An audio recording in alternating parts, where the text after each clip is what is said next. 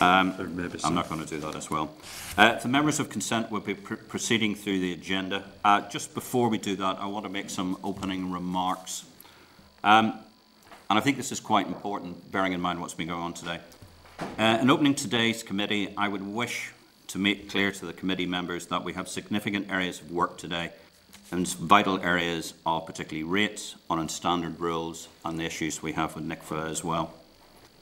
However, as the chairman of this committee, it would be remiss of me not to note the brave words of Breach Quinn today, and the failure of our finance minister either publicly apologise on television or, as requested, to go to the PSNI or the Garda Síochána and convey such information that he has, and the impact that this has had on the confidence in our democratic institutions. Now, bearing in mind the important work we've got to do today, it would, I believe, be appropriate to discuss this issue later if it wishes to be raised in AOB. That's a comment I would wish to make. Any comments?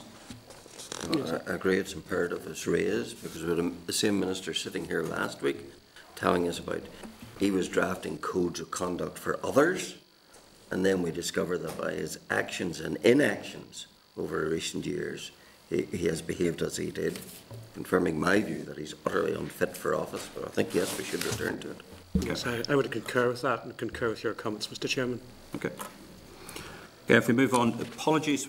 Received an apology from Matthew O'Toole. Matthew? Correct. I would like to remind members that they are obliged to declare any relevant financial or other interests at each committee meeting as applicable. As chairman, I want to declare an interest as the MLA for South Antrim. Obviously, we have significant issues with rates, particularly in the South Antrim area, and particularly to do with Belfast International Airport. So I may be raising that through the conversation and discussions today, but I wish to raise that. Pat? And the same for my constituency in Lagan Valley. I think would probably follow for all of us if we mention rates in this on today. In addition to the rates issue, which concerns us all, could I declare an interest in respect of item 21, where you have correspondence from me about my private member's bill? Okay. Thank you very much indeed. Look at the draft minutes of the proceedings of the 29th of January. The draft minutes of the meeting are on page 6. Members, are we content with the draft minutes are an accurate record of proceedings? All those in favour say aye. Aye. Any against? Nope. Can we publish those on the website, please? There were no matters arising. So, we're now moving on to an overview of priorities of the Land and Property Service. I just want to remind you that this item is being recorded by Hansard. And what I'd like to welcome Ian Snowden, Chief Executive of the Land and Property Services, and Alan Bronte, Director of the Rating Policy Division. They will be in attendance and will provide the committee with an overview of Land and Property Services and its priorities, and will also provide an update on rating legislation progressing since 2017. I'd like to draw the members' attention to a briefing paper from the committee clerk, which is page 16, and thank you very much indeed for that, it's particularly comprehensive, and a briefing from the department regarding key issues and priorities for the LPS, which is at page 19. I'd also draw members' attention to the written briefing papers from business representatives that we've requested on the non-domestic rates, and they're from page 36 onwards and are quite extensive. We've received the following briefings, have included those on pages 36 to 252 from the CBI, FSB Northern Ireland, Hospitality Ulster, Manufacturing NI, NICVA, NI Retail Consortium, Retail NI, and a report received from 2 East Antrim business people at their meeting on the 29th of January 2020. Ian, thank you. Would you be able to read it? Okay, thank you, Chair. You've obviously received a written briefing that we submitted. I'll just give a quick overview of what Land and Property Services is, and then a few issues around what we have been doing since 2017, and then some more immediate issues looking forward over the next 6 to 12 months. So Land and Property Services is a division of the Department of Finance. It was formed around 2008 by the amalgamation of 4 previous separate agencies: the Valuation and Lands Agency, Rate Collection Agency, Ordnance Survey and Land Registers. More latterly, we have added on Rating Policy Division from January of last year. The activity of Land and Property Services is really a mixture of some steady state activity, which sort of continues without much change, mostly in Ordnance Survey and Land Registry, where those services continue to be delivered in much the same fashion year on year. Some cyclical or periodic kind of activity, which would be in the rates, billing and collection cycle, and then slightly more distant time frames, revaluation of non-domestic rates, and then there are one-off or episodic kind of activities and things like policy reviews, and we're also going through a fairly substantial digital transformation programme in land and property services at the minute. A number of those issues are covered in the briefing material. Since 2017, I suppose the committee will be interested in some of the key issues that have been going on in land and property services since the Assembly last sat. On rate setting on the regional rate, you'll of course be getting a much more detailed briefing of the statutory rules which were passed in the past 3 years relation to the setting of the regional rate. In the absence of the Assembly, the regional rate was set by the Westminster Parliament as part of the budget setting process in each of the past 3 financial years. And that has been more or less the extent of the legislative activity at Westminster in relation to what is happening in the rating field. Rates performance has been generally quite good in terms of collection and rating debt. You'll see the collection figures have gone up. Our rating collection performance has increased, and debt has now been brought down to its lowest level in over a decade. The previous 2 finance ministers, Mervyn Storey and Martina Muller, agreed that there should be a non-domestic revaluation exercise carried out, and LPS has been taking that forward in the intervening period. No doubt there will be questions in relation to that later on in the session. The schedule of draft values was published on the 7th of January of this year, just before the Assembly returned. In May of last year, the Permanent Secretary announced a review of business rates. Mr Bronte will be able to talk in more detail about that. He has been leading on that for us since that review was announced. And in January of last year, the Civil Service Board agreed to a project to establish a single mapped database of all land and property owned by the public sector in Northern Ireland, which is going by the provisional title still of the Government Land and Property Register. I'm happy to talk to you about what that involves if you wish, but that's a project which is ongoing and probably take about 3 years to complete in its entirety. Looking ahead over the next short period, obviously the 2020-2021 rate cycle is key for us at the minute, and preparation for that. That includes the setting of the regional rate to allow the rate bill to be calculated and issued, with the intention of getting bills out at the start of April as normal.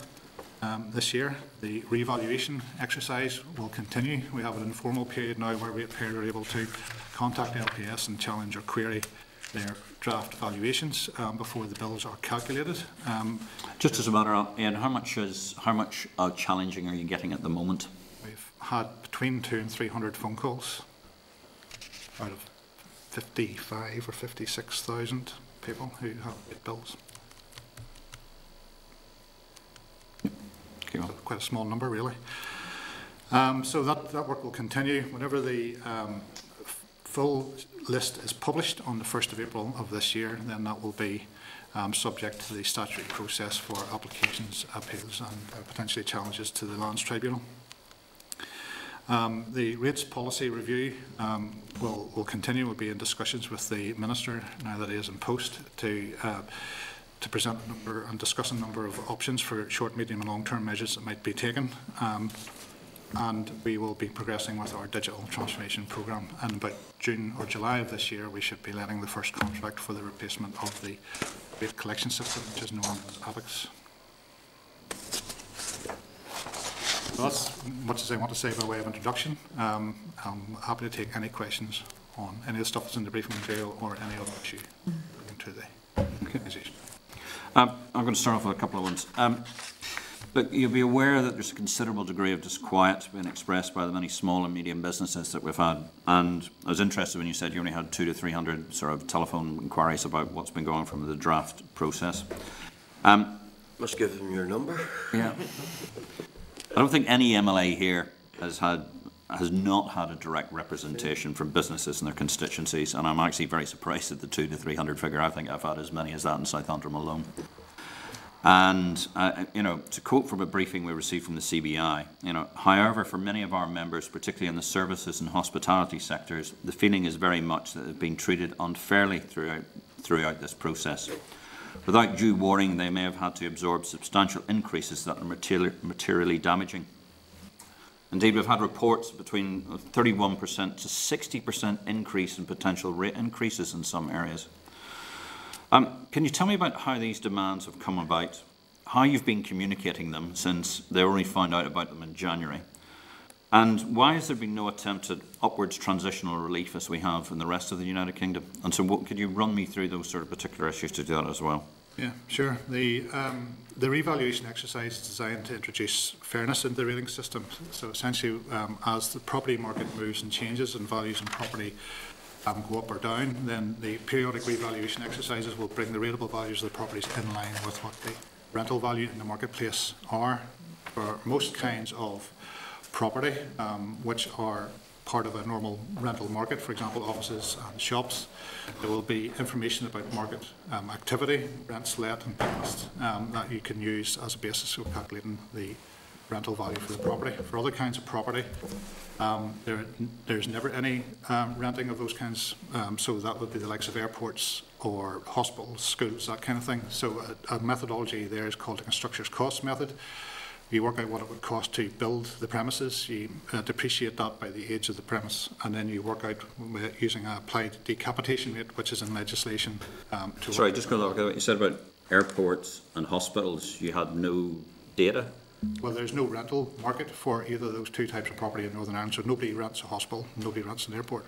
So, but you were able to take those directly from what was happening in the rest of the country, obviously? No. Mr. Bronte is the expert in this, and he can explain if he wants in more detail. But essentially, for those kinds of properties, you work out how much it costs to build it. So if you were attempting to build an airport to rent it, or a hospital to rent it, you would work out how much it would cost you to rent or to build, and then you would work out how much rent you would need to take in order to make that a profitable property investment. So what the constructor's methodology attempts to do is work back from how much it would cost to build the premises, and then work out what the rateable value of the property would be. But, I mean, just an example of the airport. I mean, it's taken you 5 years to come out with whatever the valuation is. And that was taken to the Lands Tribunal, and it was lost. And we're going back again to the Lands Tribunal, I understand, to do exactly the same thing again. So why is it taking 5 years for this process to go through when, we've got data from England, Scotland and Wales that you could be using?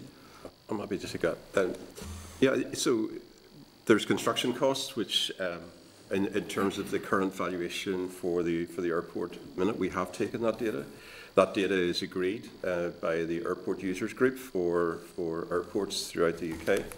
And so we have used the construction costs that have been agreed by the airport users and adjusted it for Northern Ireland and adjusted it slightly for the different valuation dates in Northern Ireland.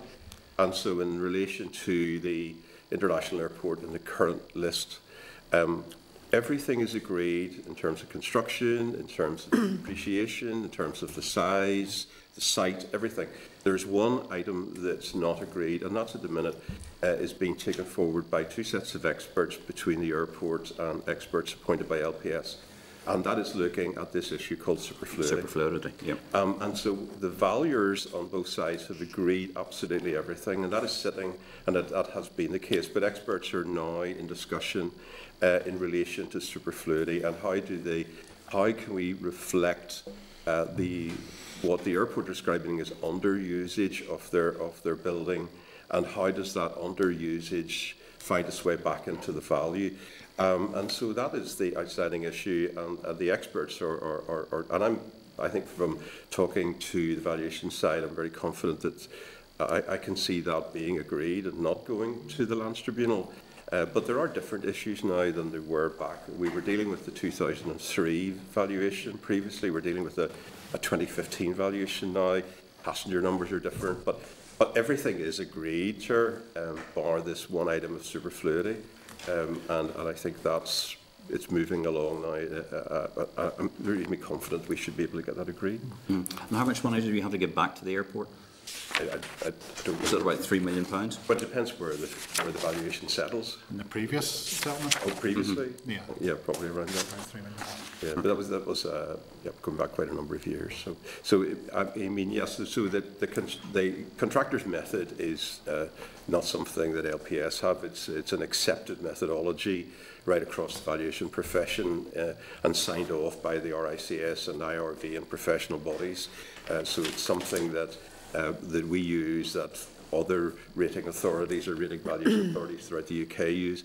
And Is there similar problems throughout the rest of the UK with these issues? Because I understand it's not just with the airport. There's all sorts of issues with shopping centres and all sorts of things that are being challenged through the airport. There are always issues, and I think you'll find that if you look into the valuation office records, you'll find that they will have appeals going back, not just into current valuation list, to the previous valuation list. These things are contentious. Certainly in terms of the valuers now, there are very few cases. There are less than 100 challenges left in the current valuation list.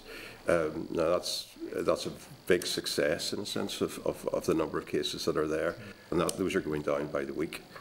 So we don't have, in LPS, we do not have a sort of legacy now of long outstanding challenge cases.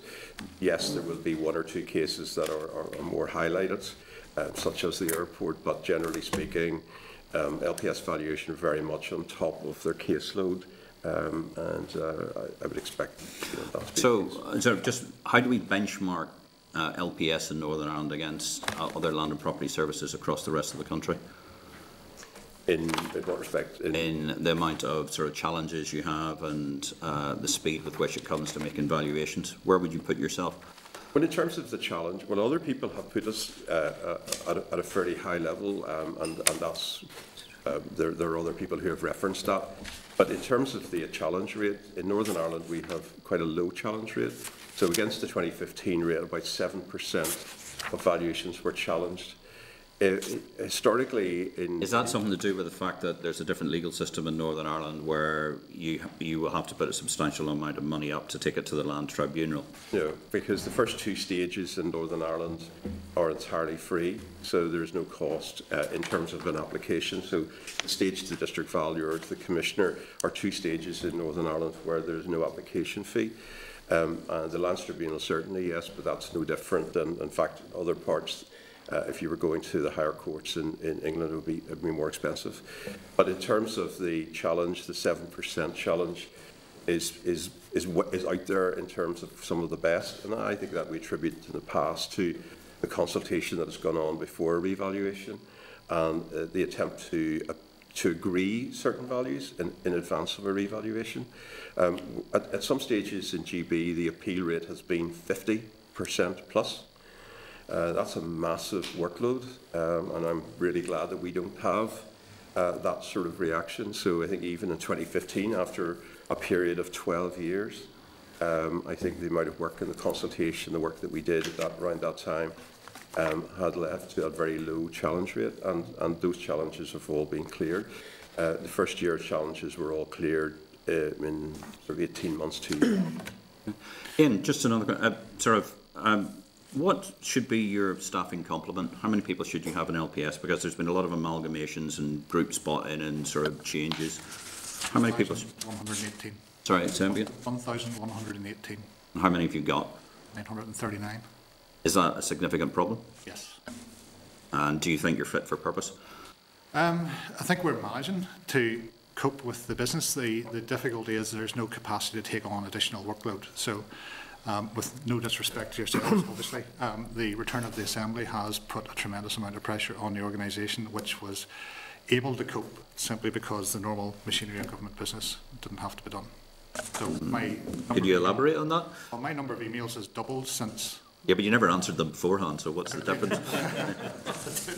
I was trying to best. So the number of no, you didn't. The volume of workload comes, it does substantially increase for all parts of the organisation. If we want to make any changes or improvements, there simply isn't the resource there to allocate to that task. Okay. Oh, yeah, I haven't actually quite finished your question about the CBI stuff. Yeah. Okay. So then, as well as construction method of valuation, there's also the receipts and expenditure valuation. So this is the one that's the biggest bone of contention for pubs and hotels. So in other kinds of properties where there's a limited amount of movement in terms of rental of properties, you have to find a method by which you can make an assessment of what the rental value would be. If you wanted to rent a pub, the thing that you would look at was how much business the pub was doing, because that would then determine how much rent you'd be willing to pay for the pub.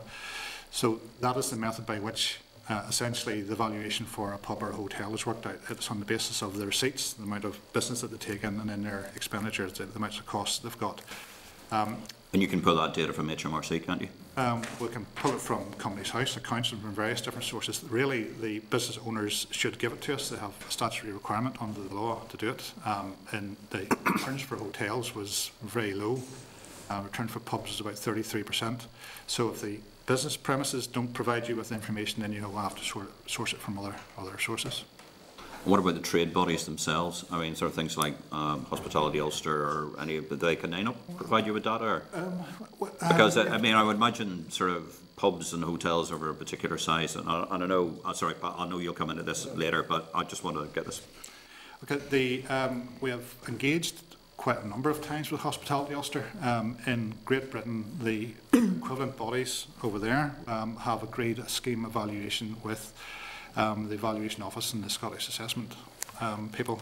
Now, in Northern Ireland, Hospitality Ulster has not agreed the valuation scheme, or they won't engage to agree a valuation scheme for pubs. So the valuation scheme that we use is not one that's been agreed with them.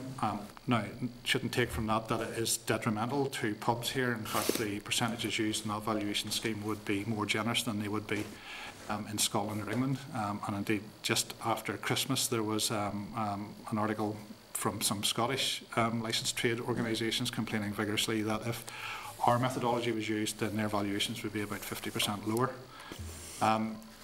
But that level of engagement has been quite disappointing. It is reported to us and rumoured that Hospitality Ulster is telling... But we don't do rumour here, we do just fact. Okay, but I can't verify this, and Mr Neil would deny it, but it has been said to us by some people that they are telling pub owners not to engage and not to send in information, which is disappointing if it's true. Now, if any of you have got constituents who have got concerns and they've come about revaluation, they really should be getting in contact with us. We want them to get in contact. If we are able to deal with problems before the valuation list takes effect on the 1st of April, then the number of appeals and applications will reduce substantially and everybody will be in a much happier position. Okay, thanks, Ian. Can I just, just add to what Ian has said to you, because there is a lot of misunderstanding that in some way the rating system in Northern Ireland is using a completely different system for pubs and hotels than other properties.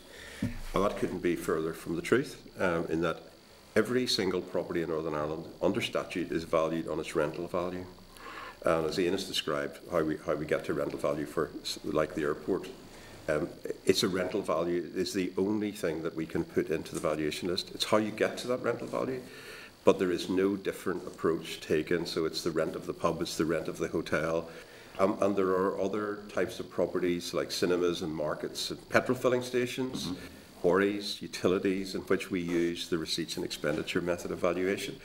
And so I would really want to put on the record that the system for valuing pubs or hotels in Northern Ireland is no different. It's a rental value. Valuers can argue as to whether the rental value assessed is correct, but it is the same basis, and so there is no different basis. And so, because we've asked for turnover, we're looking for throughput in petrol filling stations, we're looking for a tonnage of quarry through a quarry and many other properties, and so it is a way of just getting to rental value. And if they do not accept the rental value, then there is a process of going, as we talked earlier about the Lands Tribunal. If we go to the Lands Tribunal will be looking at a receipts expenditure basis of valuation in order to achieve a rental value under the statute. So I really do want to put on record, because there's a lot of false information here that LPS in some way are tackling the issue of rates of pubs in a very different way. We're not. Well, we'll have the opportunity, the trade associations, to be able to tell us themselves when they come and talk to us. And as Ian has said, it's exactly the same methodology throughout the UK and indeed the Republic of Ireland. Okay. Sorry, Paul? Thank you, Chair. If William Pitt came in, says, Ian, Alan, I've got a problem. We're going to have to fight the French, and it may last a generation. With no money in the exchequer, how do we raise money? What ideas would you have? And would it be something similar to this? Ian's the historian. I hadn't planned for that question. Must admit, that's an unusual one, yep. Despite the rumour, I wasn't around with William. Suppose what I'm asking is you guys work this every day. So is this the best way to raise revenue? Is it the fairest way to raise revenue? I'll have a go at it, Ian, while you're thinking. In most jurisdictions will have a property tax system in their basket of taxes. And so, if no matter really where you go, if you go to go to US, you go to Canada, you go the rest of the islands, most people will have in that basket a property tax. And they will have transactional taxes, they will have capital taxes, corporation taxes. There are a range of taxes that most countries will have. And in there somewhere will be a property tax that's probably a local tax to fund local services. And there are good reasons why you should have a property tax, because it's predictable, it's very difficult to escape. And it's quite easy to predict as well what you're going to get from it, and I think therefore there is a place for a property tax in most jurisdictions. It's where the balance is the issue. Does it ignore means to pay? Does it ignore cash flow? Is it blinded to that? Because you could end up owning something or renting something substantial, but not have the means and the business to pay. No, normally value, whether it be rental value or capital value, is normally quite closely aligned to ability to pay. There are always sort of situations, for example, one that I remember talking to this committee back in 2007 about was whenever the domestic revaluation changed the basis so that you can have a retired individual, now widower in a large house, and therefore there is a difficulty there with the value of the property and their ability to pay because of inheritance. And so there are always exceptions, but I think generally speaking, no matter where you go, if you rent the shop, then you've taken that rent on that shop, and you expect to be then taxed in terms of business rates. I think the issue that we have in Northern Ireland, and we could come back to this, is the level of that percentage against the rental value. But I think there is a good correlation between value and ability to pay, but there are always the exceptions. Ian, I don't know whether... Yeah. The benefit of a property tax is that the property tax is visible. You can see it. It's very difficult to hide.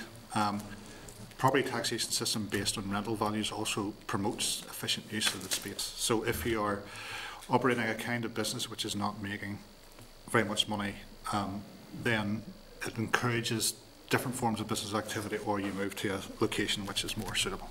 Now that causes difficulties for the individuals involved, but over a longer span, so you talk about you're going to be fighting the French for a generation, you'd want to have efficient economic activity in your economy over that period of time, and one way that is helped is through property taxes.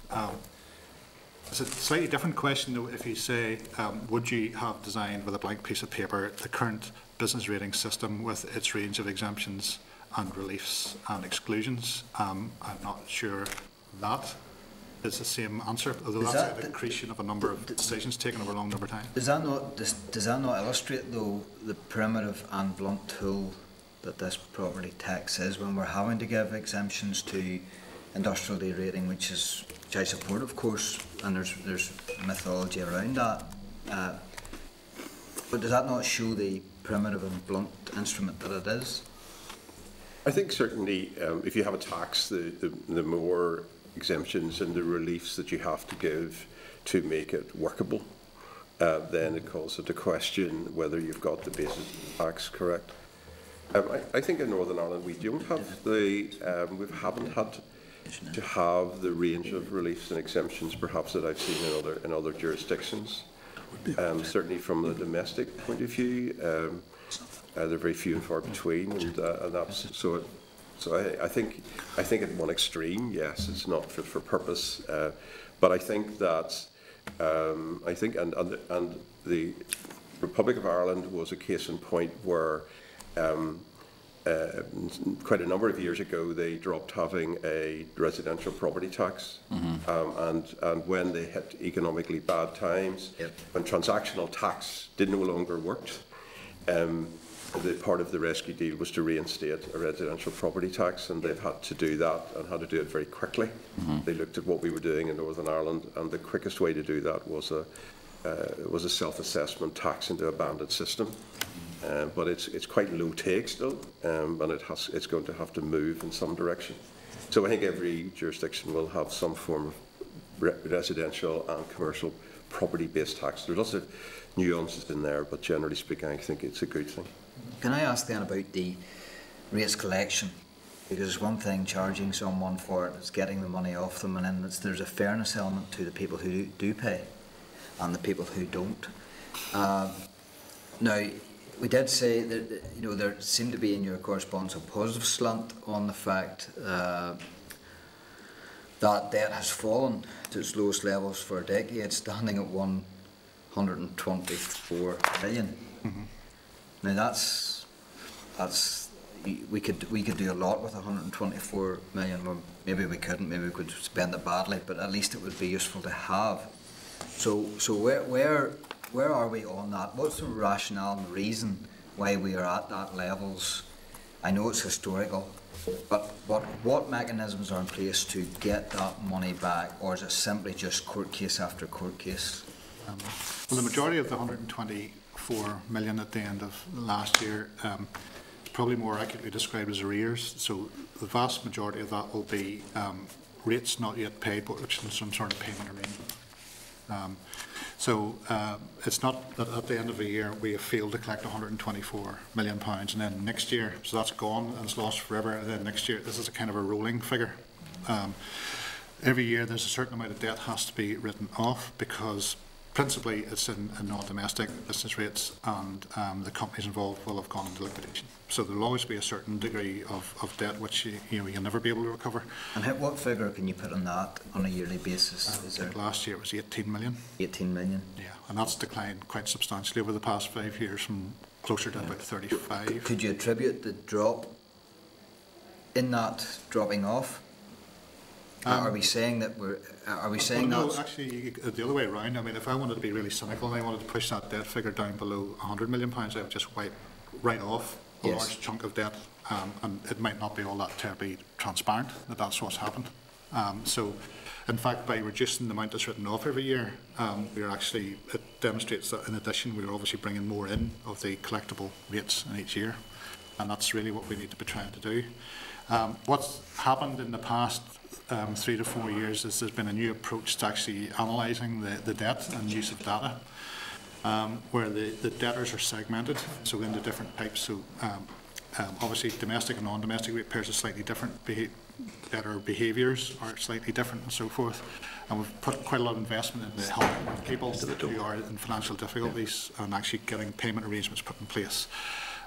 So some of that debt of £124 million would be in relation to people we have agreed 3 or 4 year payment periods on. So it may be a number of years before all of that outstanding debt and arrears is brought in, but I think there's at least an assurance that the money is going to be brought in and it will come in. If you don't get the money in that payment arrangement, or the payment arrangement is broken, then you will consider court action. And that will be usually through the Enforcement and Judgments Office, and if that's not successful, then there will be bankruptcy proceedings will be started. Typically, I think there are about 25,000 court proceeding letters issued each year. The issuing of those letters is usually sufficient to get the payment in, and there are a class of ratepayers, smallish in number, but significant enough, who wait every year until that process is started and will quite often turn up at the court with a cheque and pay then. So there's a kind of a process to go through with some of those ratepayers. There's a chunk of debt which is more difficult to collect because rating debt is a civil issue in Northern Ireland. It is not a criminal offence not to pay your rates, so we have to take civil court proceedings in order to recover it. If the ratepayer is not resident in Northern Ireland, so if they live in another part of the United Kingdom or in the Republic of Ireland, then we can't pursue them legally through the courts to get it. So we've taken a look at other methodologies to try and get those people to pay up. One that's been quite successful is the use of Stubbs Gazette as a kind of a recovery method. So the reputational damage of having your name in Stubbs Gazette still carries a certain amount of weight, and so people, when Stubbs get in contact with them, will then pay. So that has been quite successful in bringing more debt in. So all these things together have helped push the rating debt down. Can you give us a breakdown of the 124 million between non-domestic and domestic, and also can that be broken down by area, geographical area? It's about 2/3 non-domestic, 1/3 domestic, I think, off the top of my head. I can't tell you the precise figures, but it's roughly around that. By area, I could give it for you, yeah, certainly, and a breakdown of the age of the debt and so forth. Yeah, that would be useful. Probably in constituencies, is that the way it would break down? Usually by district council. District council. But it might be more difficult, take longer to get it sorted out, make it such a No, whatever methodology is used, it's fine.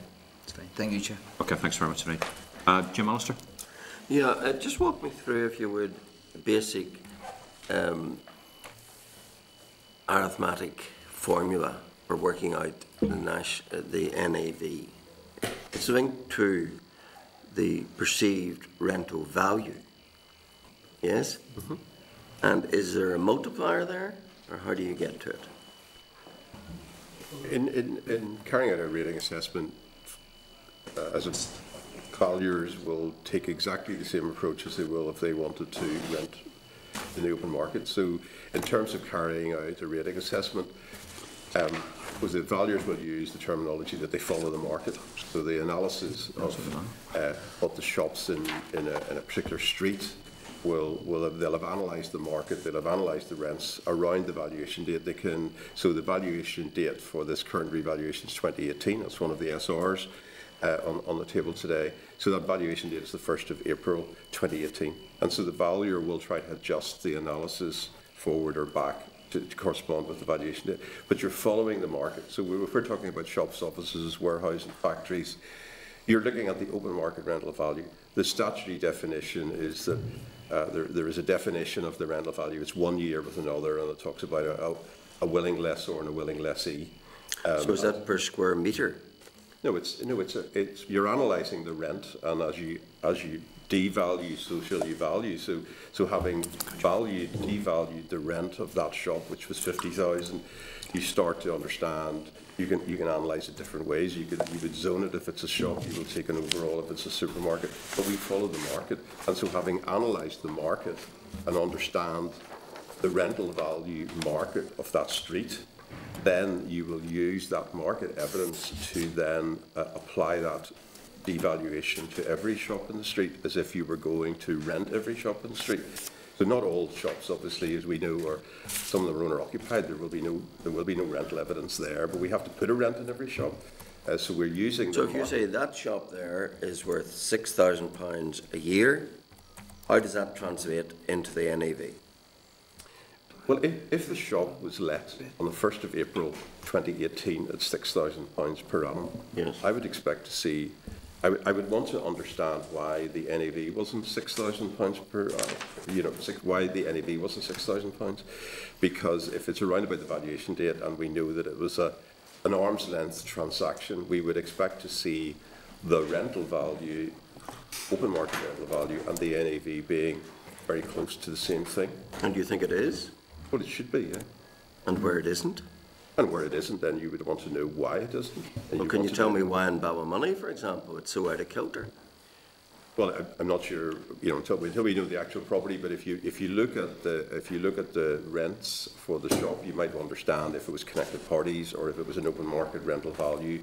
But no, you would expect to see a correlation, a very close correlation, because the market has been analysed and then applied by the valuers.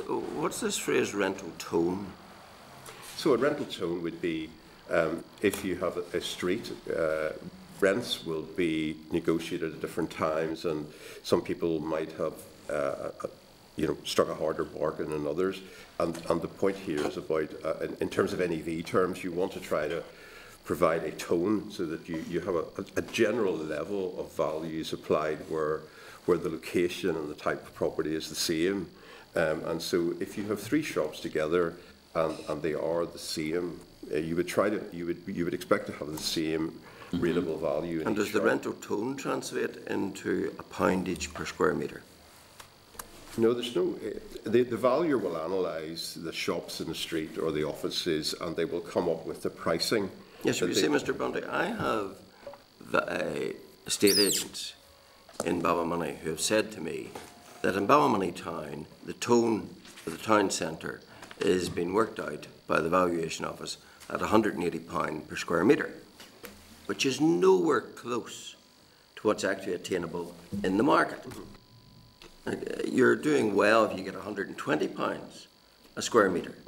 So how is it that in streets in Ballymoney you have worked out an NEV on the basis of £180 a square metre when you couldn't possibly acquire that in rent? Well, that's something then that where individuals would need to be in discussion, as Ian said earlier, with LPS and challenge the value and say, look, I rented this shop for £10,000, and look, you've put a rateable value on it of £15,000. Can't be right. And if that's the case, and the evidence is shown, of where LPS have misinterpreted the rental value or applied overall values that is not consistent with the open market. And does the value. rental tone vary from street to street? Absolutely. Well, as you would know, one street, part of a street can make a very big difference in terms of the value of the street. So let's come to Ballymena, for example. Church Street historically was the shopping street. Yeah. Now the tone of it is substantially below Ballymoney Street. So suddenly the premises in Ballymoney Street feel that they're getting exorbitant NEVs in comparison with the heart of the town in Church Street. And that very much changed in certainly 2015, and there were substantial reductions in Church Street, if I recall. I'm not familiar with the figures just for this 2020 rebalance. I've moved in my role. But I think, again, and that's something very clearly that the district valuer will want to look at any issues like that. They have been out and about doing a number of meetings used with councils and with the chambers to meet people. They have they stayed and ran clinics with people to talk through those issues. But at the end of the day, they have to reap the same income from rates, so they spread it differently. No, this is the valuer we're talking about. I'm not talking about the valuer. The valuer is there under statute to put a fair valuation on the property. The valuer is not looking at income, because you will know that rates is like a back-to-front tax, because the values are only used to apportion out the liability. The liability is established by other people. And so the valuer is not there to guess the game of how much revenue will be raised. Rates is a tax where you decide what C is, and you use your values to work out your poundage. So it's a back-to-front type of tax. It's not a transactional tax. So the valuer is not there to guess whether more money will be collected from Ballymoney versus Ballymena or one street or the other. They're there to do a statutory valuation and empowered to do that, and not to have any recognition of the collection. Let me ask either of you a different question. We have this 100% charity exemption, which means that many of our high streets, which are overpopulated by charity shops, are enjoying the benefit of zero rates, competing with shops with high rates. Where are we on re-examining the 100% charity exemption?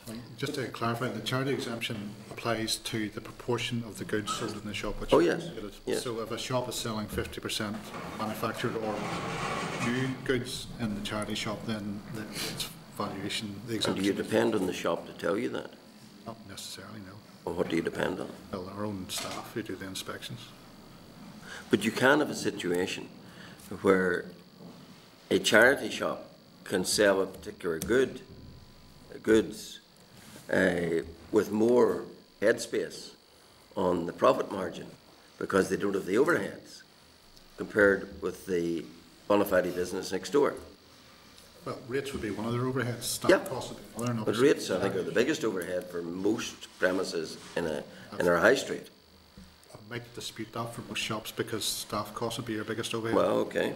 And charity shops would be mostly staffed by volunteers. But I take your point. Yes, there's an issue with a number of charity shops on a lot of locations, and this is part of a bigger picture, I think, about the high streets, which is whether there needs to be some examination of whether we should be looking at changing the use of some of the premises from retail into some other kinds of uses. I think there are probably simply too many shops. So, look, I remember asking you folk this 3-4 years ago, and there was expectation that things were going to change. In those 3 or 4 years, nothing has changed. Sorry, I just want to go back in. Sorry, I just didn't quite pick that up because we seem to be moving everything up and down outside, which I apologise for. But you said something about there's too many shops? Right, I suppose I'm kind of bleeding into one of my previous jobs where I worked in regeneration. Most town centres, the number of shops in the town centres were developed in response to the market conditions that there were maybe 20 years ago. Mm-hmm. The intervening period, of course, is the rise of internet shopping. So essentially, shopping habits have changed to the extent that there's no prospect using rates mechanisms or any other to bring back the same kind of retailing economy in most town centres as it may have been anticipated to be 20 years ago. So there will have to be some kind of adjustment in the use of the property in town centres away from retailing, which can't be sustained in the current market, into some other productive economic use, whether that's residential or some other kind of economic function. Right, okay. And what about my question about have things just stayed stagnant for the last 3 or 4 years about addressing the issue of exemptions? Well, I could pick that up because, so the 2016 consultation, one of the proposals was in terms of and the Minister, that was Martin Miller, and that consultation said should everybody pay something, I think was the catch line. And so that consultation was in train 2016-2017 when obviously the assembly closed. And so that consultation, we could do absolutely nothing because that'd be a change of primary legislation. Yeah. We can't change primary legislation. What are you planning now to change? Well, this is part of the review now, in which we went back out. We started, as Ian alluded to earlier. So the consultation, we looked at, again, very broadly based look at business rates, and we went out where we have 239 responses, which is a very high number of responses right across the province and across many sectors. And there is no doubt that this is a hot topic. But it is very divided because where some people will see charity shops as bringing good, and they are obviously a charity and they're enjoying tax release because people give to charities, and so should we tax them again for their occupation of the shop? So that's something that will be part of the review and will be part of the report to the Minister now for his consideration. But it is very divided as to whether we should ask a charity shop to pay something. I mean, the position throughout the rest of the UK is that the local authorities in England, there is an 80% automatic relief for charity shops, and then the local authority have discretion in relation to the 20%. But my understanding is that in most cases it is given as 100%. So yes, that is something that will be part of the consideration by the Minister as to what we should do in terms of charity shops. Chair, would you allow me one more question? Yeah, I can. In relation to what's in your paper about land registry fees, you indicate that there's been over-collection in the sense that they have a surplus. Is that categorised in budgetary terms as money that has to go back to the consolidated fund? No, it's absorbed firstly into the department's budget, internal resource budget. So it's like a kind of, in the terms of the budgetary process, it's a surrender. So we know we're going to get more money in, project we're going to get more money in, we surrender. It does not have to go back as a consolidated fund extra receipts? I would have to check that out for you, Well, Mr. could you check that? Because I must say, my perception is it would. What was the audit office criticism that's referred to? Of that? Yeah. It's essentially that the fees are too high, and higher than they need to be. Yeah. Because if it's the case that you're gaining more fees, but you can't actually keep the extra money, it's a consolidated fund extra resource that has to go back, then extra receipt that has to go back, well then, what's keeping you from reducing that? Again, it was the need to pass legislation. The fees order is an affirmative resolution regulation. Okay, thank you. Okay, thanks very much, sir. Pat? Thanks very much, Chair. And if you'll allow me just to go back, because it'll lead on to my question on the second one. I was interested at the international airport here that we have in Northern Ireland, and your formulation on how that rate works out. I mean, when I look at the competition or how it tries to gain its revenue, and I go to Dublin where there's like a cheaper form of travel where there's no tax on it, I think it's very unfair to look at probably England, Scotland or Wales for the amount of travel which we have to partake from Northern Ireland here in order just to try and do business. So it's an unfair competition to judge on the buildings for that domestic market. That's just my own observation of what you said. Maybe then because there's a misunderstanding then, Joe, maybe in terms of just how I put that over. In terms of one of the essential core parts of that valuation is the construction cost. Yes. There was an agreed working party to agree the costs of construction for all the component parts of airports. And the part that we have used is those agreed construction costs of airports by the airport user group, and then those were adjusted because of Northern Ireland's construction difference in cost and also the date of the valuation. Alan, was that adjusted up or adjusted down? Well, it depends actually. It depends whether we can take, because the revaluations in England and Wales have happened in 2010 and 2017.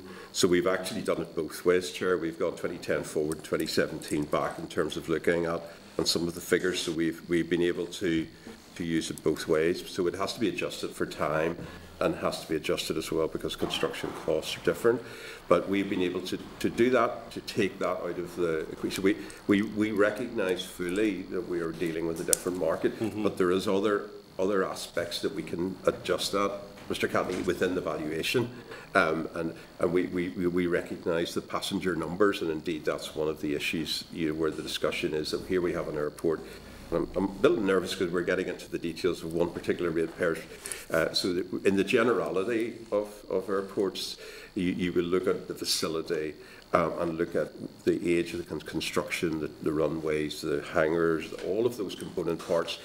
But certainly there is an adjustment in there in terms of, I mean, the decap rate, the decapitalisation rate is also different, very similar. That's set under statute. So when we have the depreciated replacement cost, we apply the decap rate and it comes up with a value. And that's the way it's done throughout the rest of the UK.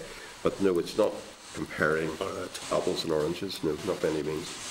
Which brings me in, just to move on, and it was to compare the market. I mean, that were your own words, Alan.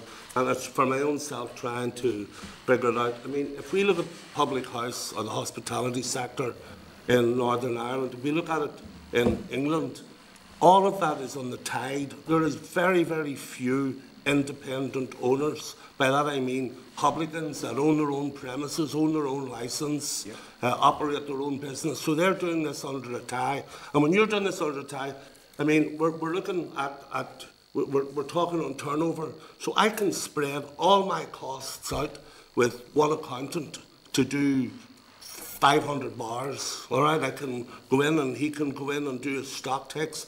That is not a gift which is given to a small private individual. So I believe that, you know, when you're looking at this or when you're using that English model, it's not, you know, you're not comparing apples with apples. It's a completely different type of market. But it's only an observation that I'm making with you on that. I mean, there's very, very few licensed premises in Northern Ireland that are out to lease to a Tide brewery. There are thousands in England. Yeah, and I think we recognise that very much so. We recognise the different markets that apply in England and Scotland, Wales, and the Republic of Ireland, and that's not the issue. We're not trying to apply one pricing or one guide. What we're saying is there's an accepted valuation profession methodology called the receipts and expenditure method, which takes all of those factors and comes down to a point of a divisible balance. And it will recognise the Northern Ireland market, and we've talked before, on these sort of issues, and so, Hospitality Ulster will tell me about the difference of a keg of beer in Northern Ireland versus one in GB. The methodology and the approach and the analysis can take account of all that. The big issue is that we want to sit down and agree these matters with Hospitality Ulster. And two and a half years ago, we sought to do that, and we have sought to do that, including this week, where we have tried to say, well, we want to get a scheme that we all can agree to. And as Ian said earlier, the equivalent schemes in GB have the branding along the bottom of all of the equivalent of Hospitality Ulster, and it has been agreed in Scotland as well. We don't want to contest every pub. There are 1,000 pubs or more. We don't want to be in a position where we have to contest them all or take them to the courts. That's not what we want to do. We want to agree a scheme of valuation that is acceptable to everybody, that we can sign off and then we can apply it to every pub in Northern Ireland, recognising they're different. So we're not applying English schemes or Scottish schemes. I understand, but I was only using that on what you had spoken on the airport and hybrid. The other bit, I mean, I have to tell you that public houses and hospital, it's a unique type trade. It is not a guaranteed income. You cannot say, I'm going to increase my turnover 2% in the next year.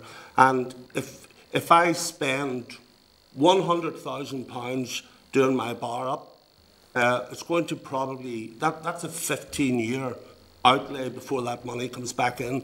But you're penalising those publicans that are investing and trying to create the jobs, where a bar opposite doesn't spend that money and finds himself, and I can give you examples where there's a difference of nearly £100,000 in a rateable valuation.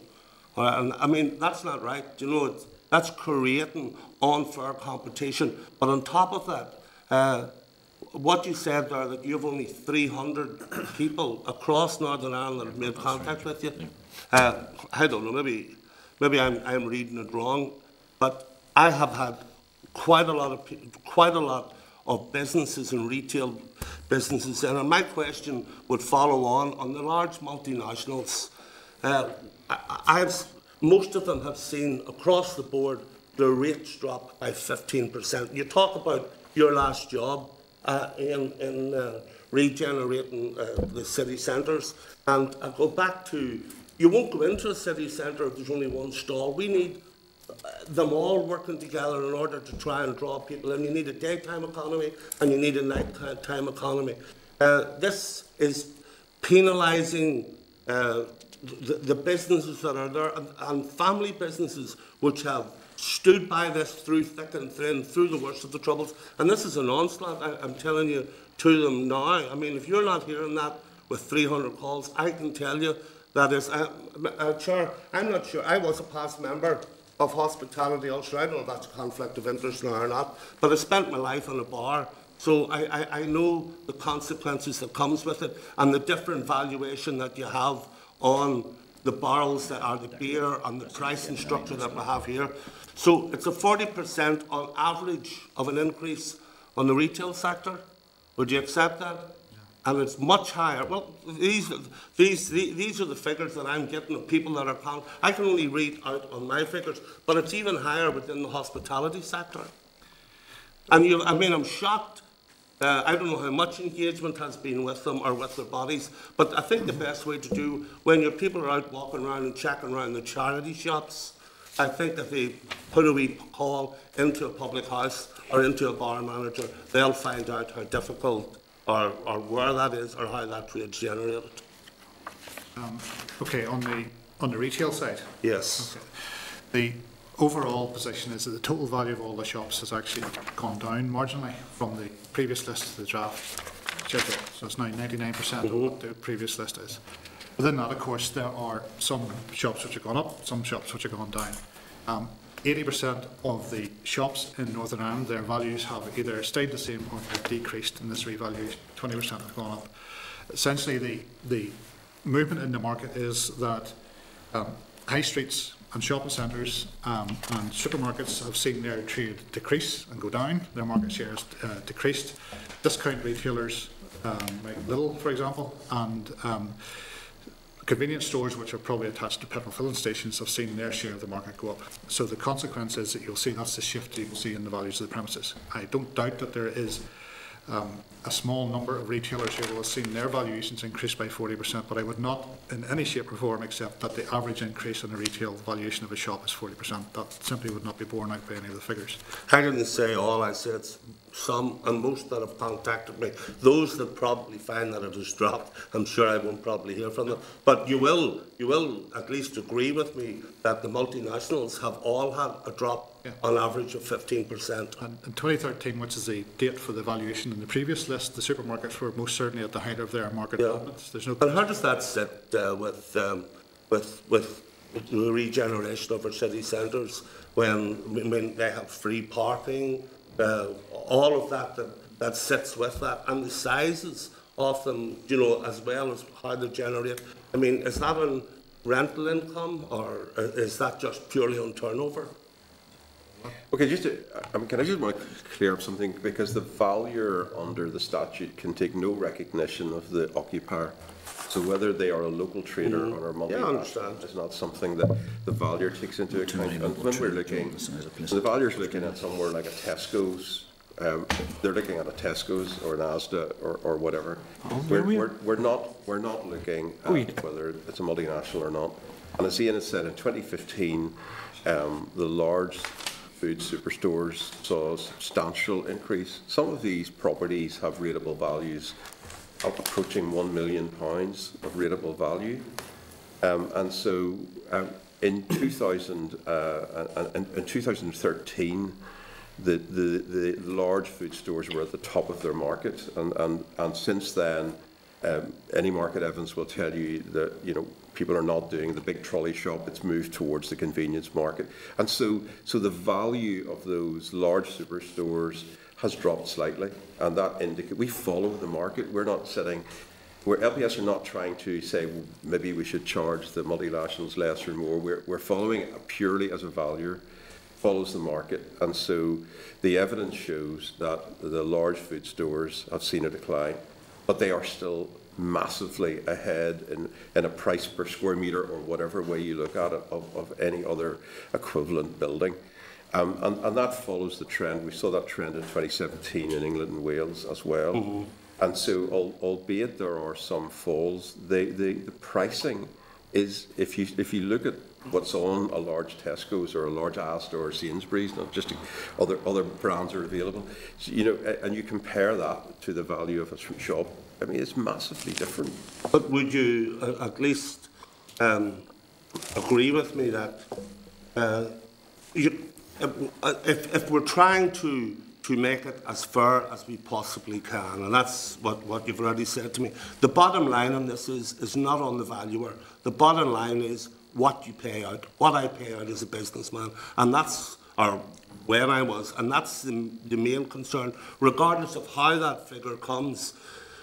I am not sure, if you'd allow me, I'm not sure that this rating system at the moment is, I would not be comfortable with it as an MLA. I would have to challenge it, and I think there must be a fair mechanism out there in order to try and do it. But to go out and to try to use the turnover, regardless of the investment or the capital spend that went into that in order to get that going, I think it's a very unfair and unjust. And bottom line, going back the other way, going back from the valuation. We're not using turnover, so rates are not based on turnover. Well, are you looking at it for books in order to look at the hospitality sector and the public houses? Every single property in Northern Ireland, because this is what the statute, this is what the Rates Northern Ireland Order tells us to do. It tells us to assess a rental value. And there are many methods of getting to that rental value where there is no evidence. In terms of some of the pubs, I mean, there are quite a few rents that we do have for pubs. And in fact, the rents, Did you take the rental value from England? I'm not, no. What we're looking at, we have Northern Ireland rents, and we have rents for quite a number of pubs. And I've spoken to the valuers this week, and quite a few of the rents that we see are higher than the rateable values that have been assessed for 2020. So there is some rental evidence there. There is not sufficient rental evidence in order to make a fair assessment of all the pubs in Northern Ireland. I think we need to watch that. You know, there are something like 60% of the pubs in Northern Ireland are eligible for small business rate relief, which means that their rateable value is up to £15,000. So we have to be careful that there are some very big headline figures here, but on the whole, 40% of pubs will see no change or indeed a decrease in the rateable value, and 60% of pubs are eligible for SBRR. We do not value pubs on turnover, nor do we value hotels. But how do you, I mean, that mechanism? We have to assess our value, and when the valuer goes to the court, it is to prove that the valuation, the net annual value is correct, and the valuers will be appointed from both sides to make sure.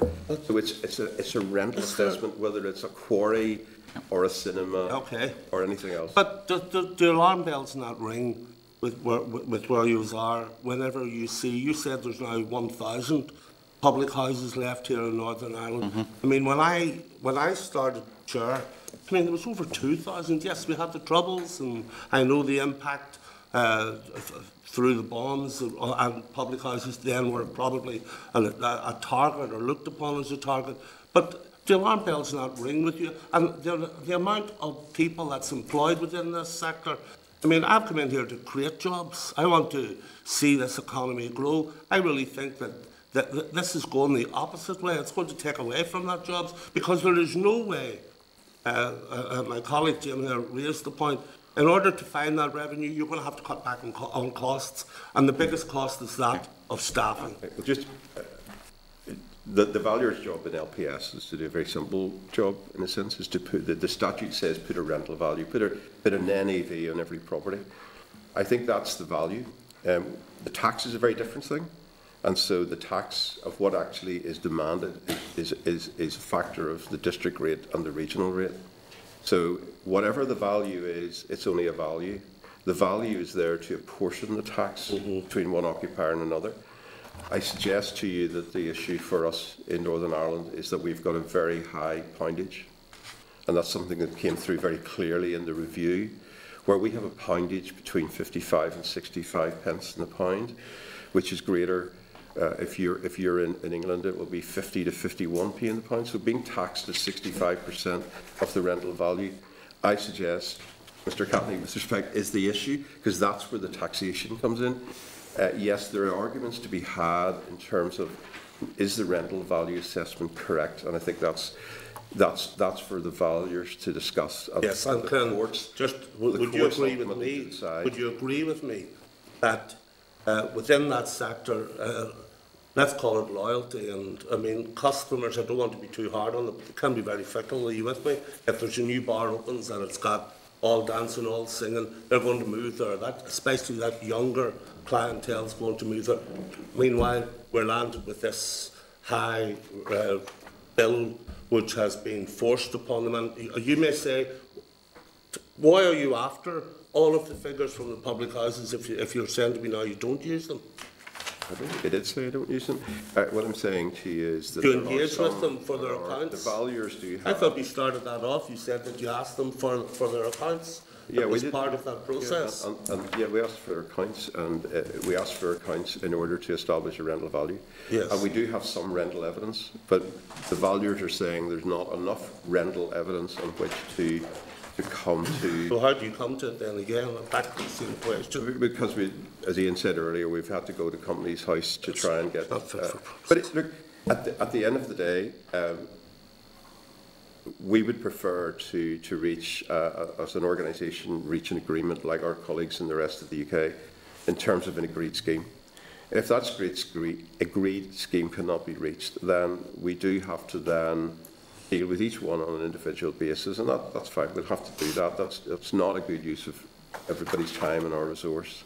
But in a sense, that's what we're asked to do, and that's what the statute that Northern Ireland has in place. It says to fix a rental value, fix a rateable value on that pub, and we have to then leave it to the valuers to come up with the point: is that valuation right? Aside from that, then we've got this issue of what's actually charged and what's billed at the end of the day. But I think it's a valuation issue that needs to be taken away and let the valuers decide. Okay, thanks. Sorry, I just moved. Jim? First of all, there are a lot of Brontes in South Down, so it'll be very nice to you. There are no Snowdens. There are. That's where I'm from. You're from South Down? Yes. Yeah. From Dramara. No, that's not South Down. That's More, I suppose not. No, you're Lagan Valley, but there's far too many Brontes, so we'll have to be very, very careful around Glasgow and places like that. So, just a couple of questions. I'm a bit concerned. You said there are 55,000 businesses have been re-rated, and the number of calls you've had is in the low 200s. Yeah. That just doesn't add up to me, because this is one of the hottest issues in town as far as MLAs are concerned. So, sorry, just got. Could you give us a detailed breakdown on those stats? Because, look, I've had about 100 calls in my office alone, and if we multiply that by the number of MLAs, I don't want to be disrespectful to any MLA, but if the ratepayer is contacting you, you ought to be telling them to contact us. In fact, we do. We want them to contact us. The problem is that... It's no disrespect, we do tell them. Yeah. Yeah. And they need to contact us. If they have a problem and they think our valuation is wrong, they ought to be getting in contact with us. If they want to challenge it, they ought to be getting in contact with us. The more that we can get resolved before the end of March, the better for everybody. The website, though, and the detail that we've now made available at this time, we know that they are looking at that, and they're looking, because they can now go in and look on a map and see the rateable value and see the breakdown if in the shop, in an office, in a warehouse, in a factory, because you can go onto the system and look at it on a spatial, you can look on an aerial photography or a map base, and you can see the valuation of that shop, how it compares to the one next door and the one next door. And it's all there, and people are using that. We know that by the hits on the website, Chair, and we know that people are finding that useful, so they're comparing and saying, why does my shop at this figure and that figure, and they can see that online. And we've made that available for the first time. I think the Permanent Secretary said that last week. And so we're finding that people quite like to self-serve. And if they can find the detail within the website, the pages, or by looking at the information, then perhaps they don't need to phone us. But Jim, sorry for coming across you. Knocknagunny Tesco's, 15% cut in their rates. A very profitable site, a very busy site. Meanwhile, Willie John or Seamus in the town centre with a sweet shop or a newsagent, he's seeing 20 to 40% increase, at least 15% increase. Do you take account as to the location of the mega store? Because obviously it may be there could be Tesco's in Strabane or Fermanagh or somewhere that are struggling, but certainly the one in Knocknagunny is not. So therefore, is it a blanket 15% cut if you're a Tesco mega store, or is it done on the basis of the particularities of the site? One individual. Tesco, Knocknagunny, I know the 15% cut seems substantial. The rateable valuation of that premises is still over £1.3 million. They are a very large ratepayer. Now, I think it's possibly unlikely. There may be an individual case, and that a small shop in the centre of a town will see a 20% increase in valuation, but almost all town centre premises, retail premises, have either stayed static or gone down in value. But like a small pub, the Tesco's have off licences. So, there's one off licence in Uri, has the record in a supermarket, has the record for the largest amount ever sold in a single day in the United Kingdom. Over £1 million worth of alcohol went out that door at a certain Christmas when the exchange rate was favourable. Meanwhile, you've got Seamus or John down the road, and they're struggling. Why? Given those set of circumstances, why should any mega store be getting a cut in the present economic circumstances? And as Mr. Brodley said, we can't take any account of who the occupier of the premises is. I suppose it's essentially the same point as Mr. Catney was making. We have to operate on the basis of the evidence that's available. perhaps we've misinterpreted the evidence that we've got, or there are other pieces of evidence that haven't been supplied to us, in which case the ratepayer should come to us and challenge us on that. On the other hand, if there are dissatisfaction but no evidence to back up the dissatisfaction, we've got nothing else to work with. And if there are alternative methods by which we might arrive at the rateable value of a property which is not evidence-based, that's not available to us. We have to follow the legislation and apply the legislation correctly. The evidence is that somebody like Tesco's or Asda or Sainsbury's or Dunnes are big multi-million pound companies and could sustain their present rate demand, whilst the small shop in the middle of the town can't. Can you not take into account the fact that it's part of a multinational? So the legislation, if this Assembly want to bring through different legislation after the Minister has brought proposals after the review, that's up to the grant of this House. The current legislation asks us to put a net annual value in every property, so it's a rental assessment. And it's the same as the Tesco's as it is of the corner shop. It's the same as the Centra or any other convenience store. And so we do not say, well, we know this individual, this company could bear more, or they're more profitable than the other. We follow the market. We follow the market. And so one of those very large supermarkets built up a very large food store in Northern Ireland around about the date of the last revaluation, and the market stopped and went downhill, and they didn't ever fit it out. They let it off and subdivided it. Now, that shows you that the market has changed for large supermarkets. But I think, I'm very happy that you use the spatial tool and go in and have a look at the values that we're talking about it's here. It's not on your spatial tool, Knocknagunny. Sorry? It's not on the Knocknagunny's not on the spatial tool. Is it the price per square metre isn't on it? It's not on it at all. The only thing that's on it is the cash machine. Well, but Just a rateable there is value of one, there is one. But I think you'll find, I think if you look, there'll be, say, maybe one of two, and so if you look at the icon, you can move the. We're very happy to pick that up with you later on. We need to look at the reality of the total valuation of a prop. So just a second, Alan. Is that, Jim? Is that just on that particular site, or is that on a different? Just going to have a look at another revaluation site. All right. By the way, I can tell you this building has a rateable value of $1,347,000. But so don't know how that was worked out.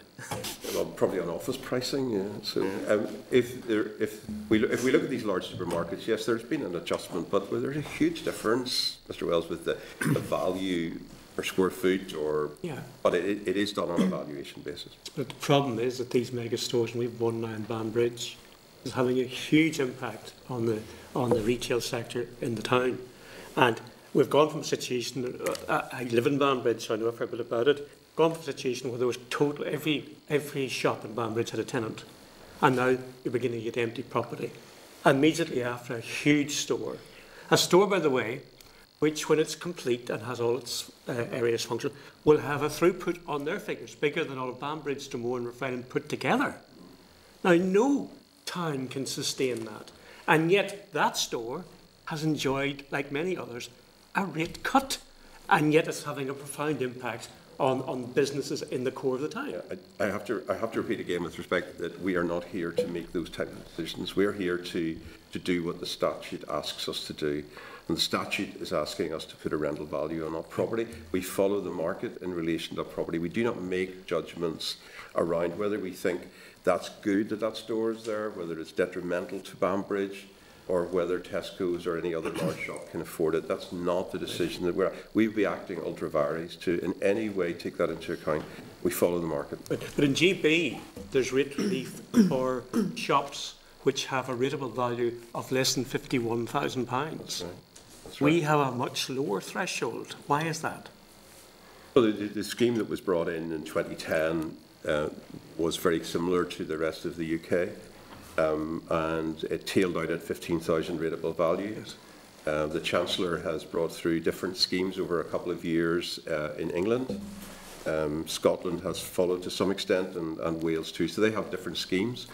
Over the last 3 years, it would not have been possible to change that scheme, and the small business rate relief is one of the 3 SRs in front of the committee today, and that was brought through because it was negative resolution.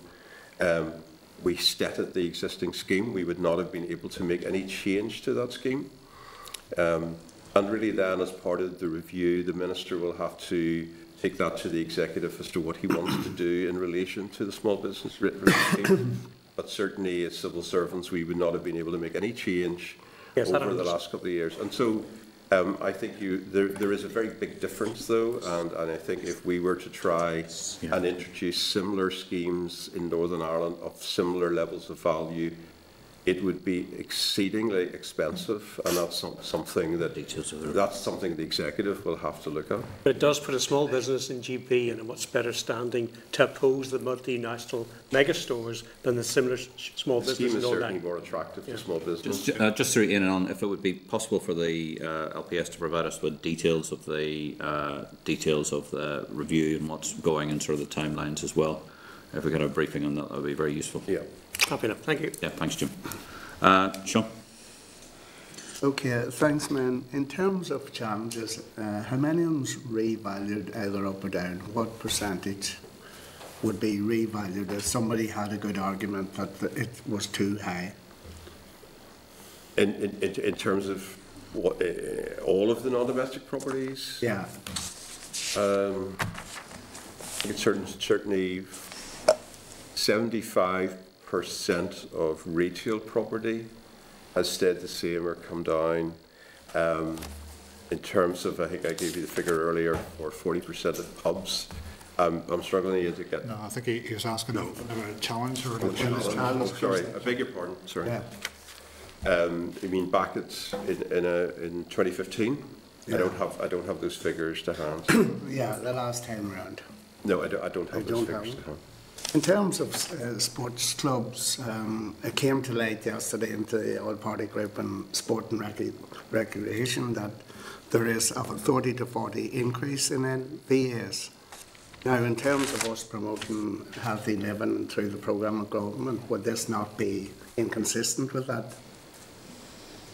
Well, again, as Alan's explained in relation to pubs and the shops question, this is all based on the evidence relating to the individual properties. You've got to put a rental value on that particular property. So there's no option for LPS to take any other factor into account because the legislation does not permit that. If the Assembly decided that other considerations such as those have been expressed today are the kinds of things that they would like to take into account on the valuation of property for rates purposes, then that would need to be placed into the legislation. On sport and recreation facilities, amateur sports clubs are entitled to fairly substantial relief. 80% relief, so they only pay 20% of the normal liability. And if it's a community amateur sports club, they have 100% relief on anything but the bar. That would be GA clubs and soccer clubs. Yes. So they have a rateable value assessed in the same way. It's a net annual value. You'll go to sleep being really fed up listening to that one line that I've been using, but the reliefs that are there for sport and recreation gives you an 80% relief, and if it's a community amateur sports club, it's 100% relief. And just lastly, Chair, in terms of getting in touch, Ian, where do you get in touch? Is there a line? Yes, there's a phone line. So there's a website on the Department of Finance internet site, which is about Reval 2020, and full details on how to contact are there, and it's either by telephone or you can contact us online. Okay, thank you, Chair. Okay, thanks very much indeed. Gemma? Yeah, thank you. There's 2 schemes that lapsed in March 2017 because of the lack of an assembly, the rural ATM and back in business. Mm-hmm.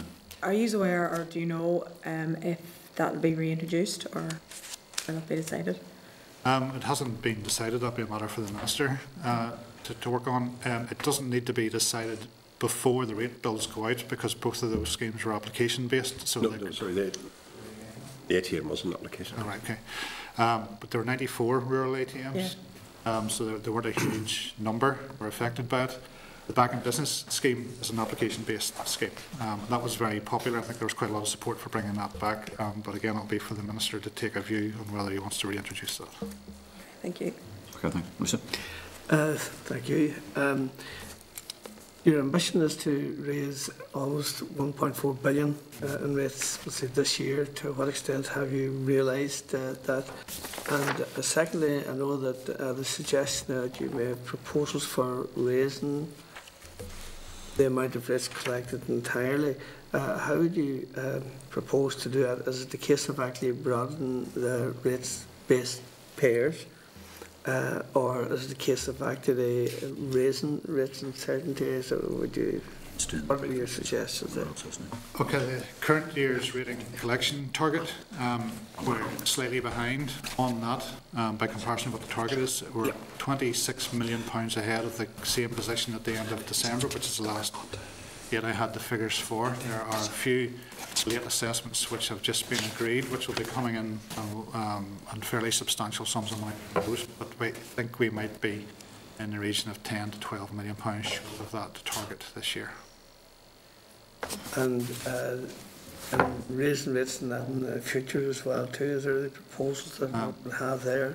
Well, we don't set the rates. The target on the for rate collection is linked to the rates that are set by district councils and by the executive rate and the district rate and regional rate. So we take the rates or poundage that are set, apply those on to the valuation lists, and then we can work out what we should be seeking to bring in terms of the rates assessments, and then what our target should be for collection in order to raise the amount of money which both the executive and the district council say they want to bring in. So we don't have ambitions to bring more rates in that sense. Our job is simply to collect the rates for the executive and for the councils as efficiently as possible.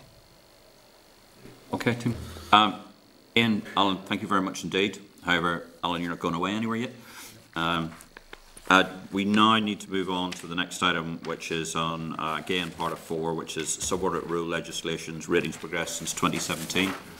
And I believe, Alan, you're going to brief us, provide an overview of the ratings legislation progress since 2017. I'd like you to draw your attention to the clerk's paper on page 253, which provides a summary of the SRs received between 2017 and 2019.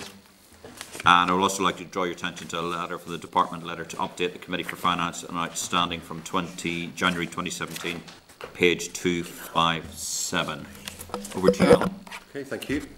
If it's possible, Chair, with your permission, I'd like to group together a number of these because, so if I could start first of all with the rate small business hereditament relief, which we've in a sense referred to just now, and which I will probably use that acronym SBRR, Small Business Rate Relief. So that's SR 2017-72, SR 2018-61, and SR 2019-44.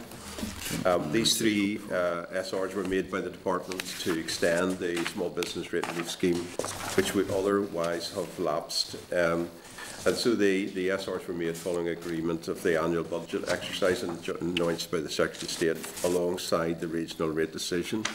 As the Chief Executive said earlier, the regional rate legislation went through Westminster because it was a affirmative resolution, but these rate relief regulations were negative, and no change was made other than to extend the qualifying year to enable ratepayers to benefits from small business rate relief in the 3 years of 17-18, 18-19 and 19-20. There's no, we had no ability to enhance the scheme in the absence of ministers, and so we basically set it through those 3 SRs to enable SBRR to apply. Is that questions? I can move on if move through.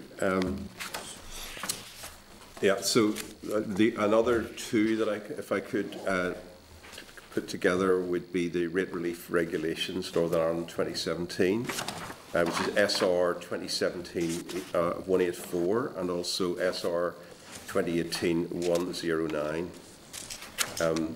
These SRs were provided for rate relief for eligible claimants and came into operation as a result of the making of the commencement order in terms of welfare reform. And previously, the Executive had agreed to the rate replacement scheme. There were 3 public consultations on that. And to not have implemented this SR in 17 would have meant that new universal credit recipients in Northern Ireland wouldn't have any access to rate support provision. There's no change to the provision for those that, who hadn't their social security benefits migrated to universal credit. And then after the initial period, the Department made some amendments to the rate rebate replacement. An executive paper on the functioning of the scheme, Chair, will need to come back to the Northern Ireland Executive in due course, and that paper will be informed by an external review commissioned by the Department on the scheme last year. So this was a very important SR. There have been over 32,000 claims made to date, about £9 million of rate rebate awarded. If I can then move to the SR 2017-231, which is the Rates on Occupied Paradidiments Amendment Regulations Northern Ireland 2017. This amendment arose as a result of the extensive flooding in 2017 in the northwest. In some respects, it was there to allow those people who had to leave their home because of the flooding and who would have had to continue to pay rates, because just for the side, we know that the rating of empty homes are still rated, so you pay full rates on an empty home. These homes were not sufficiently damaged to, they were able to be repaired and brought back in, so they couldn't be removed from the valuation list. And so we tagged this exclusion from the rating of empty homes to the local authority regulations in terms of if they qualified for a compensation scheme from the local council due to the flooding. This is under the 1992 order. And the property had been occupied for a continuous period of not less than 4 weeks. We brought through this SR to give people up to a maximum of 6 months rate-free where they were, as it were, evacuated from the home due to flooding. There are 93 properties benefited from this, with 41,000 was the cost of the exclusion. Then I want to move to the two SRs, 2018 of 67 and 2019 of 198. And these concern, really in a way, how telecommunications, natural gas and water are entered into the valuation list. Obviously, these type of utilities are not in one place. You can't put a red line around them on a map, and so they're valued in a different way. Each property appears separately in the valuation list, and as a new supplier comes into the utility market, then we are required to make a new regulation. Otherwise, we would not be able to collect non-domestic rates from that supplier, and therefore these two SRs were made to bring into the valuation list two new suppliers. If I can move on. Two new suppliers? Well, yeah, two companies. So you'll see the companies are listed on the SR. Each time there's a regulation, it lists the company names. So because you can't really use an address when you're using for a gas undertaking. So you'll see that each of the SRs have one will have one list, and then the next time is a longer list. So Belfast Gas Transmission, Firmus Energy, Phoenix Gas, Premier Transmission, and so forth. And so by listing those names, then we're able to attribute a value in the valuation list, and in that way collect non-domestic rates. If I move on then to SR. So 1 second. So 67. Yeah. So I didn't see that. See the name of the company listed. Am I missing it somewhere?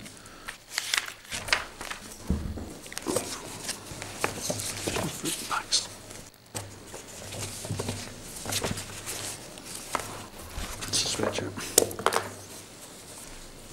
67 rules. Agenda item 9.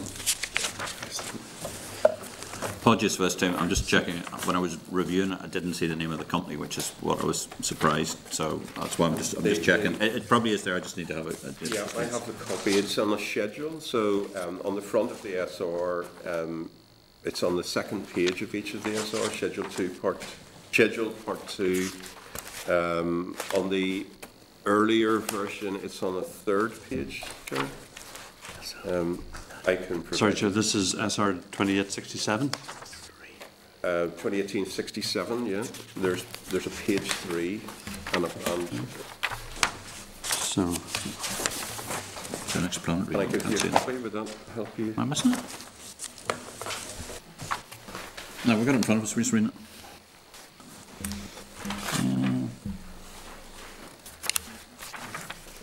I'm not trying to be difficult. I just generally didn't see it, and I was just when you mentioned the name of the company, and I was going. Can I give you the copy of the SR here? Would that yes, please. Yeah.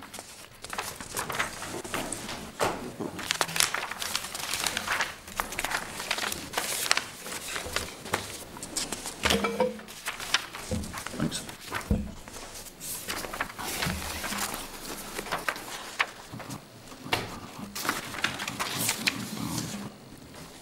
Page 2.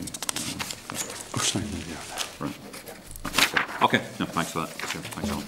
It's a proof we do read them. Right. Trust me. Okay, I'm moving on to SR 2018 of 68, and this is the new NEV list, brackets time evaluation, close brackets order.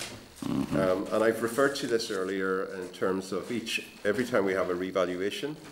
For revaluation 2020, we have to ascertain the valuation date, and it's the normal course where at this point in time, the valuation date, reference point or whatever, is set 2 years before the publication or coming into effect. And not to have taken this through, this is non-controversial, and the essential feature of a revaluation is the set evaluation date, and that is merely what that was doing, is establishing that the market valuation is based at 1 April 2018, 2 years prior to the new valuation is coming into effect. Okay. The next one that I want to take is the SR 2025, the rates making and levying of different rates regulations. And this is one that came through just a number of weeks ago because again, this is to accompany the revaluation process. It restates the long-standing provision to allow different rates to be levied on NAVs and capital values. The change implemented by the CSR is to update the formula that links the domestic district rate struck by councils to the non-domestic rate struck by councils. Many of you will know that effectively this allows the council to make one rate striking decision. And the updated formula, which we refer to as the conversion factor, preserves the relative burden shared between the domestic and the non-domestic parts of the council tax base that existed prior to the revaluation exercise coming into effect. And so it was essential, Chair, to bring this SR through to allow district councils to move through the rate striking, which they're all in the process of doing now. Once we had the outturned values from the valuation list, that we knew that increase of by council percentage in Northern Ireland, then we were able to, the economists were able to provide those conversion factors, which are then applied by each council as they would strike the rate. Any comments on that, Tim? I think that's all of. I think if we move through all of them, I think. Tim?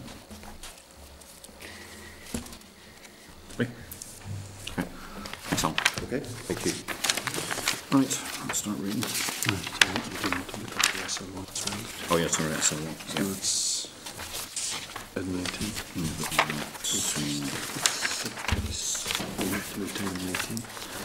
19. Tim, just what's your agreement to move on to agenda item 19, which is... oh, Alan, sorry, we need you still. You're not allowed to run away just yet. SL1, the regional rates order Northern Ireland 2020. I want to draw your attention to the clerk's briefing paper on SL1, the regional rates order Northern Ireland 2020 at page 404, and the SL1 from the department at page 405. setting out the purpose of the draft rule. This rule is subject to Assembly affirmation resolution procedure. The purpose of the draft rule is to set the amount of the domestic and non-domestic regional rates for the year ending 31st of March 2021. Members need to decide today whether they are content with the proposals at this stage or whether they require any further information from the Department. Alan, you're here to stand by should we require any further address or any queries on this and other proposals for sustainable legislation and ratings issues. Yeah, this is very much, Chair, the standard regional rates order. There are obviously no figures in there. That's one for the Minister and the Executive to take forward. But at this stage, we're looking for the committee's agreement in terms of the legislation as it's currently presented. That's, again, I would suggest it's not controversial. It's very much a tried and tested piece of legislation. Jim? But it doesn't contain the poundage. No, it doesn't, not at this stage. So you're asking us, To agree to something. ignorant of what the poundage will be, to approve it blind? No, I'm not asking you to agree to any of the figures. Those figures will come back. They'll come back? Yeah, those will come back. When? Well, when the Minister has put the figures of the regional rate striking to the Executive, and then that will come back. I think it's an affirmative resolution of the Assembly. When are you expecting that? Will that be part of the budget process, Mr. Alistair? So it will be tied into the budget process, and my understanding is that will be mid-March. For a budget bill that needs royal assent by the 31st of March? Well, it will need, it's mid-March because we need to get rate bills out as well. So yes, yes, my understanding is that the budget will come back. The budget is something that will hopefully be agreed in middle March, and that will be the regional rate order will be part of that process. So what are we agreeing today? You're agreeing the form of the legislation, which we're duty bound to do and to give you that, and that's the process that has been followed in time immemorial, and that's the piece of statutory rule that's in front of you, and as I say, there will be on a future occasion through the Assembly. You will see the figures for both the capital value regional rate and the non-domestic regional rate.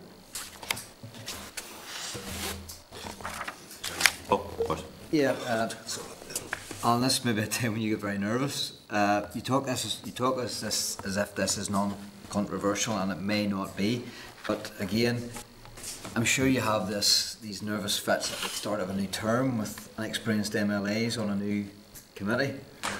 Can you explain in layman's terms the rationale for this procedure? Why you need to get permission or consent from this finance committee, whenever this really is a decision for the Executive? And when you talk about mid-March, is that a decision by the Executive, or is that the budget bill? I think the budget and the setting of the regional rate will take place in March. I presume if it can be done earlier, it will be done earlier, but that's my understanding from those that deal with finance, and indeed from the Minister, that is something that he expects to be able to provide LPS with the two figures to allow the rate process to proceed.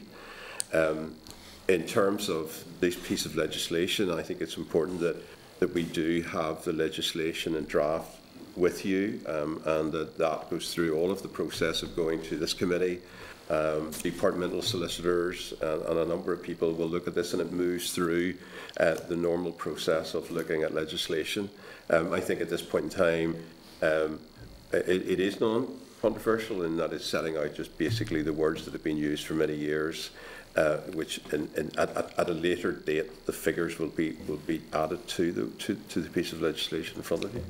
If we as a committee were not to agree this today, what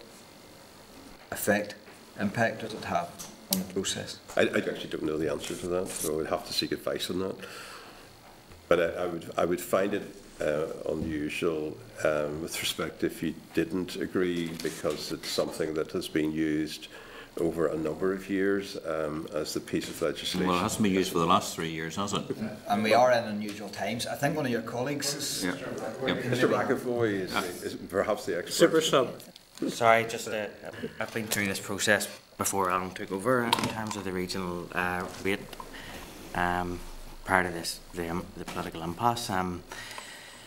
So this is only seeking permission for the SL1 letter, Subordinate Legislation 1 letter, which is just essentially to clear the process through the committee that we will be taking forward a regional, it's advance notice that we will be taking forward a regional rates order. This is the policy behind a regional rates order, in that it's a piece of subordinate legislation, goes through the Assembly annually to provide for the rate poundage. At the moment, we don't know what the poundage will be, but when the actual legislation is made and brought before the committee, that will have the poundage. But surely, just allow me to go, like, we've been told beforehand that there has been a lot of work that's been done before the budget beforehand, and we were all ready to proceed as soon as we came back and everything was ready to go. But yet we discover we're not, and yet we're being asked to look at this piece of legislation. And we're talking about we don't know what the poundage is going to be set. Can you give us any indication when the poundage is going to be set? Well, at the moment, you're not actually clearing the legislation. You're clearing the Subordinate Legislation 1 letter, the SL1 letter, which is basically just the department uses that to indicate the process and the policy behind the process. As Alan has indicated, this has been a process that we've went through in the past with the Finance Committee because of the tight time scales between the presentation of the SL1 letter to say this is the order that we intend to make, but there has always been a dependency on the budget agreement following that. Say, for example, we wait until there is a budget agreement. The Minister last week referred to that being before the 11th of March. So if we waited for that to provide the SL1 letter to the committee... We're being asked to consider accelerated passage anyhow, aren't we? The budget? For the budget? For the budget. The budget bill is a distinct... it's the budget. So in terms of the process forward, if we were to present the committee with the SL1 at that point, you would then need to schedule that onto your committee session for the first Wednesday after the 11th of March. After that, then, if you agreed that, then we would need to come to you with the following week with the actual statutory rule.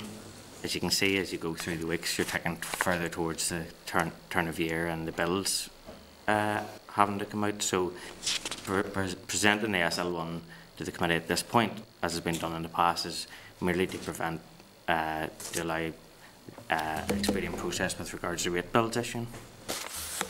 It's not actually legislation that we're seeking to be cleared today, it's the SL1 letter, which is the sort of process and the policy behind the legislation. Yeah. Again, my colleague had asked, what is the impact of a one-week delay on this? I mean, it just seems a lot coming through, and as you already said, sure, yeah. This is 3 years, this is a brand new committee.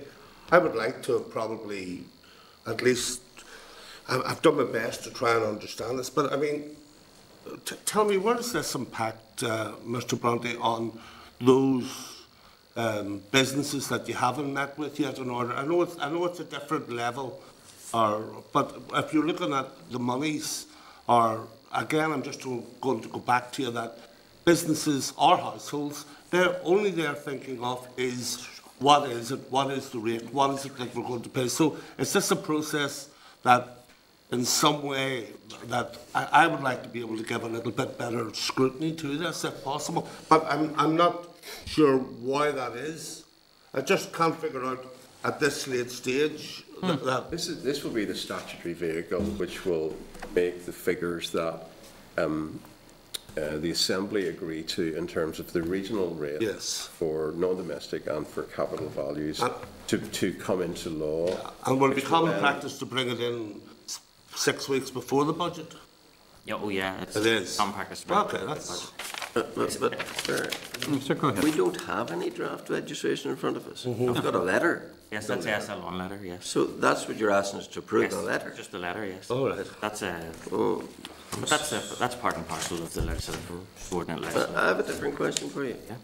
As officials, have you recommended a poundage level to the minister? I was going to ask. And is that part of your function? No, it's part of the function, it's part of the budget process. We may be involved in looking at that, but it'll be a decision which will be reached by the minister, and probably it's very much a budget process. Yes, but civil servants give advice. They do, but not you, not you. No. Who is giving the advice? Just for our education. Well, the branch of the department that deals with the overall budget preparation, which includes the regional rate, makes up 5 to 6% of the budget. So they factor that in the balance, and it's Central Expenditure Division in Department of Finance that manage that process and have managed it in the last 3 years with NIO. So they manage that with the Finance Minister and the Executive to set the budget. So, but surely they've already done a lot of that work already, I would have thought. I'm sure they have. I mean, we obviously have our own views on the poundage, but really the overall amount to be raised through the rating system, we can point to things like high poundage, etc., and the impact of the poundage on businesses. But that really is a matter for the minister and his the budget staff within the department. It's what do you want to raise from the regional rate? Or what do you need to raise? Yes. So, what you're asking us here is to approve a letter. Yes, it's the SL1. So, what is the advantage of getting a scrutiny committee to agree a letter or a process? That's just part of the subordinate legislative process of the Assembly. Any time that legislation is made in the Assembly, the process is that the committee gets an SL1 letter prior to inform them that the department intends to make this piece of legislation. It's really the committee's first sight of things to prepare them for the fact that a bit of legislation will be being made by the department in due course. So it's only a warning letter or yes, a courtesy letter? It's a courtesy letter. If it's a courtesy letter, why do we have to approve it? Pardon? If it's a courtesy letter, why do we have to approve it? Yeah. Well, I would be more than happy for the process to be dispensed with, and that it adds. I don't think you would be, for the record. You wouldn't. Maybe it'd be useful at this stage if I just ask the clerk just to sort of go quicker. Quick line. Chair, the SL1 letter sets out the policy proposals that are going to come to committee in the legislation. It's the committee's opportunity to consider those policy proposals and provide a view on it. Once the statutory rule is produced, the committee can't change it. So as this is an affirmative resolution, SR, the committee will have the opportunity to either recommend that it be affirmed by the Assembly, or to recommend that it not be affirmed by the Assembly. That's the one with the poundage in it. Mm-hmm. Yes. So the committee will have another opportunity to look at it with the poundage in it. However, at that stage, it can either recommend that it be affirmed or recommend that it not be affirmed. So again, my question, which I don't think has been answered, is what impact and effect will it have to the process if this committee does not agree or endorse this SL1? Well, the subordinate legislation process for government departments is to present the SL1 letter to the committee. And in the past, we have taken the view that if an SL1 letter isn't cleared, that the legislation can't move forward. Was the key word not present? Yes, yes. It's not approve. The key word is to present. Yes. Yeah. The regional rate must be set to allow the rate bills to be issued. If the regional rate is not set and the order making the regional rate is not passed by the 13th of March, the rate bills can't be issued before the beginning of April. So every week of delay thereafter then delays the issue of the rate bills. In and of itself, not a major problem, except that if you get into April and the regional rate order has not yet been set, the opportunity for ratepayers who habitually pay their rates by direct debit in 10 instalments will start to become more problematic, until eventually it will get to a point where ratepayers will not be able to make 10 instalments and the rates will have to be reduced to 9 and then subsequently to 8 and so on and so forth. So I'm not suggesting that there's any prospect of a long-term delay of that nature, but if the initiation of the legislation is delayed, which then concertinas the amount of work that we need to do in order to get the bill through, or the order through whenever the rate is actually set by the executive, then that has a knock-on real-world implication in terms of rate bills going out. And of course, we faced this disaster whenever the Stormont fell the first time, yes, when the previous minister failed to bring forward a budget to this place. We have a new minister now, and we asked last week for his first day brief, and he says no problem, it's only a few pages long. I've yet to see that first day brief. Now I believe we have it today, but that's a week. So we're in a new place now, and these committees will not take the lack of information that we had received before, and we will be scrutinising everything. Now I know this is a very simple thing, and I may be being petty on this, but I need to send a message, we need to send a message through you guys, because it's not your fault, to the department that we ain't going to stand for any more nonsense. Well, we brought this at the absolute earliest opportunity, so to give you the time to consider this, and as you saw, I was walking away from the table and sure they called me back, so I wasn't sure whether you wanted this discussion today or not. But we have pushed this through at the absolute earliest opportunity to give you the time and to give you the respect in terms of your role as a committee. And can I add that the information we've received from you, Alan and Ian, and I'm sorry I can't. Andrew it's been very, very informative and very, very detailed, and you're top of your game, there's no doubt about that. But we need to send a message to the department that we're not going to be messed about. I'm personally not going to be messed about by any department or any minister. You guys probably have got the brunt of it because you're up first type scenario. I certainly don't feel that way at all today with the session. Andrew, who's got vast experience in this particular area, provided me with the immediate prompt and the draft, which we then put up through the system to the Permanent Secretary and to the Minister, and probably one of the very first SL1s, I think, from the department. And so we have been proactive in actually providing this at the very earliest opportunity. As you will appreciate, we were moving towards pushing towards regional rates in Westminster, and we had already started that process, and we have immediately now started this process of bringing it through this House and through this committee.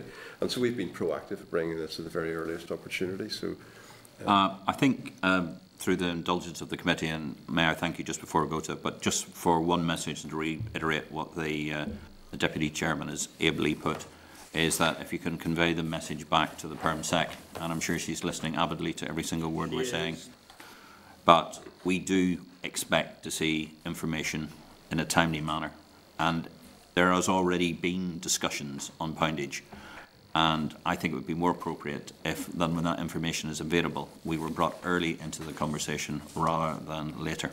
But thank you very much indeed. Thank you, everybody. Thank you. Thank you. I just have to ask the committee here, I'll ask the committee formally to consider the DFP's proposal for subordinate legislation under the rates, brackets, regional rates, order NI 2016, and has no objection to the policy implications of the proposed legislation at this stage. All those in favour say aye. Any against? Right, sorry, number 20. Yep. Yep. Number 10. Yep.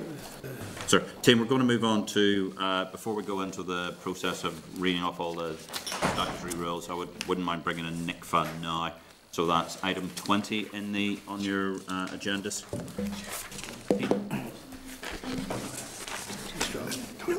Do you want to grab something? Toilet, 2 minutes. Toilet. Oh, yes, sorry, so 2 minutes. Sorry. Emma, if you don't mind, can we have a quick 2-minute break while everybody has just goes to the bathroom? I apologise profusely.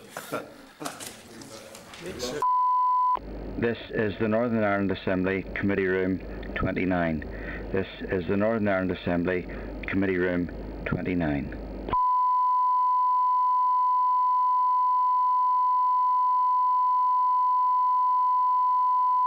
This is the Northern Ireland Assembly Committee Room 29. This is the Northern Ireland Assembly Committee Room 29.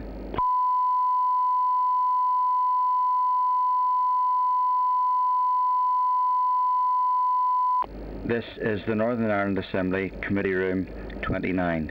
This is the Northern Ireland Assembly Committee Room 29.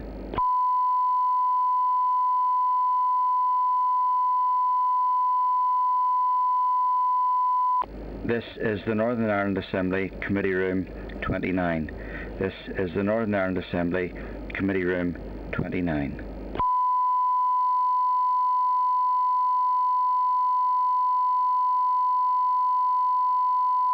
This is the Northern Ireland Assembly Committee Room 29. This is the Northern Ireland Assembly Committee Room 29.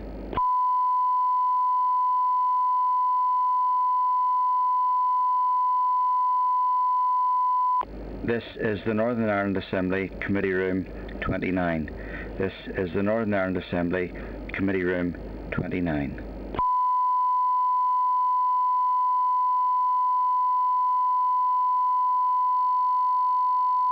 This is the Northern Ireland Assembly Committee Room 29. This is the Northern Ireland Assembly Committee Room 29.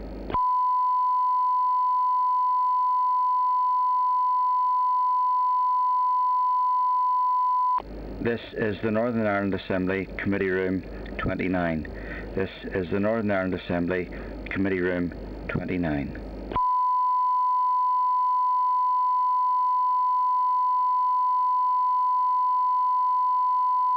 This is the Northern Ireland Assembly Committee Room 29. This is the Northern Ireland Assembly Committee Room 29.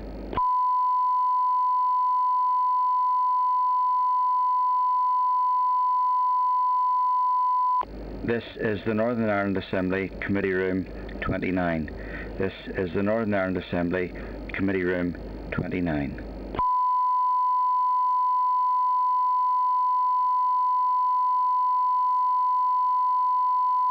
This is the Northern Ireland Assembly Committee Room 29. This is the Northern Ireland Assembly Committee Room 29.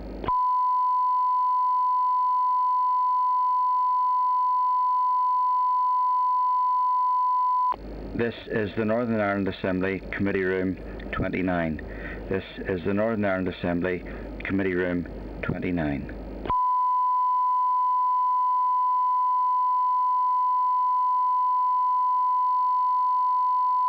This is the Northern Ireland Assembly Committee Room 29. This is the Northern Ireland Assembly Committee Room 29.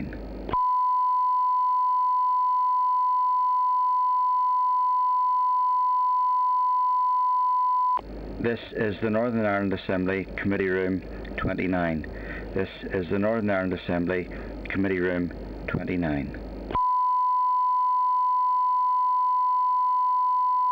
This is the Northern Ireland Assembly Committee Room 29. This is the Northern Ireland Assembly Committee Room 29. This is the Northern Ireland Assembly Committee Room 29.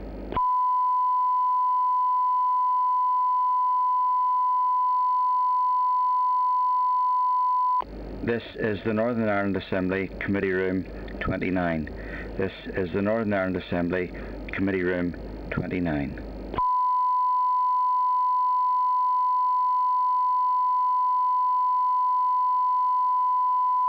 This is the Northern Ireland Assembly Committee Room 29.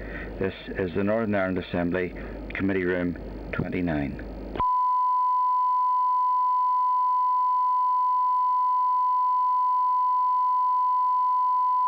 This is the Northern Ireland Assembly Committee Room 29. This is the Northern Ireland Assembly Committee Room 29.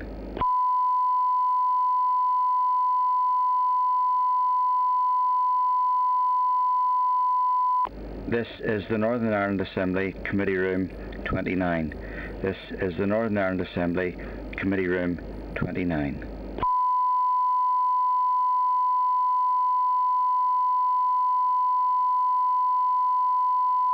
This is the Northern Ireland Assembly Committee Room 29.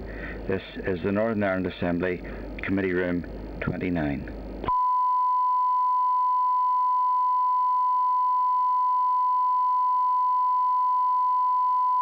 This is the Northern Ireland Assembly Committee Room 29. This is the Northern Ireland Assembly Committee Room 29.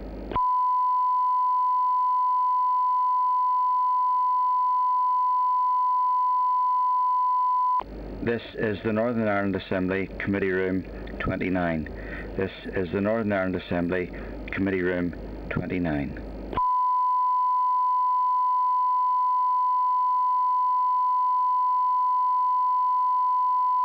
This is the Northern Ireland Assembly Committee Room 29.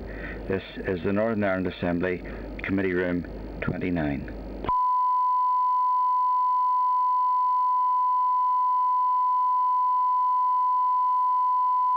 This is the Northern Ireland Assembly Committee Room 29. This is the Northern Ireland Assembly Committee Room 29.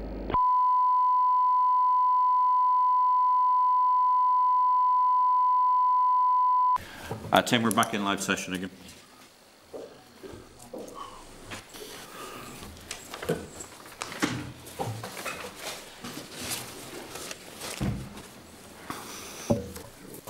Seamus, first of all, may I start with apologies, and could you pass on our apologies to Esmond? We were discussing rates, as you can imagine, and there was a lot of interest in particularly sort of rateable values and what's happening to our local businesses. So we were using the opportunity while they had it in front of us, and I apologise. And I know Esmond personally, so I'll get in contact with him and I'll sort of write to him and just say sorry for any of the time delays. But I think the expression is it's indicative timings, and it was particularly indicative. But thank you very much indeed, and thank you very much indeed in coming to talk to us about fiscal powers and review of fiscal powers to the Northern Ireland Assembly. And I understand you're not going to have the same detail with Esmond, but Seamus and Jeff, over to you, please. Thanks very much indeed. Thank you very much, Chair. And obviously it's unfortunate. Esmond was the actual author of this report back in 2013 when he was Chief Economist at PricewaterhouseCoopers. We NICVA had commissioned the report. And as I said in the brief that we gave you, we had been commissioning a number of reports around that time, looking at a range of economic topics.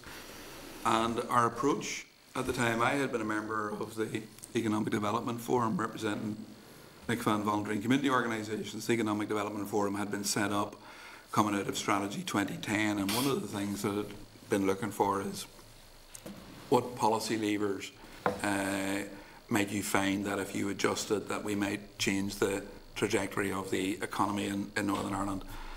You'll know that some of the comments in this report refers back to not a lot changes. A lot of our development is fairly flat line, and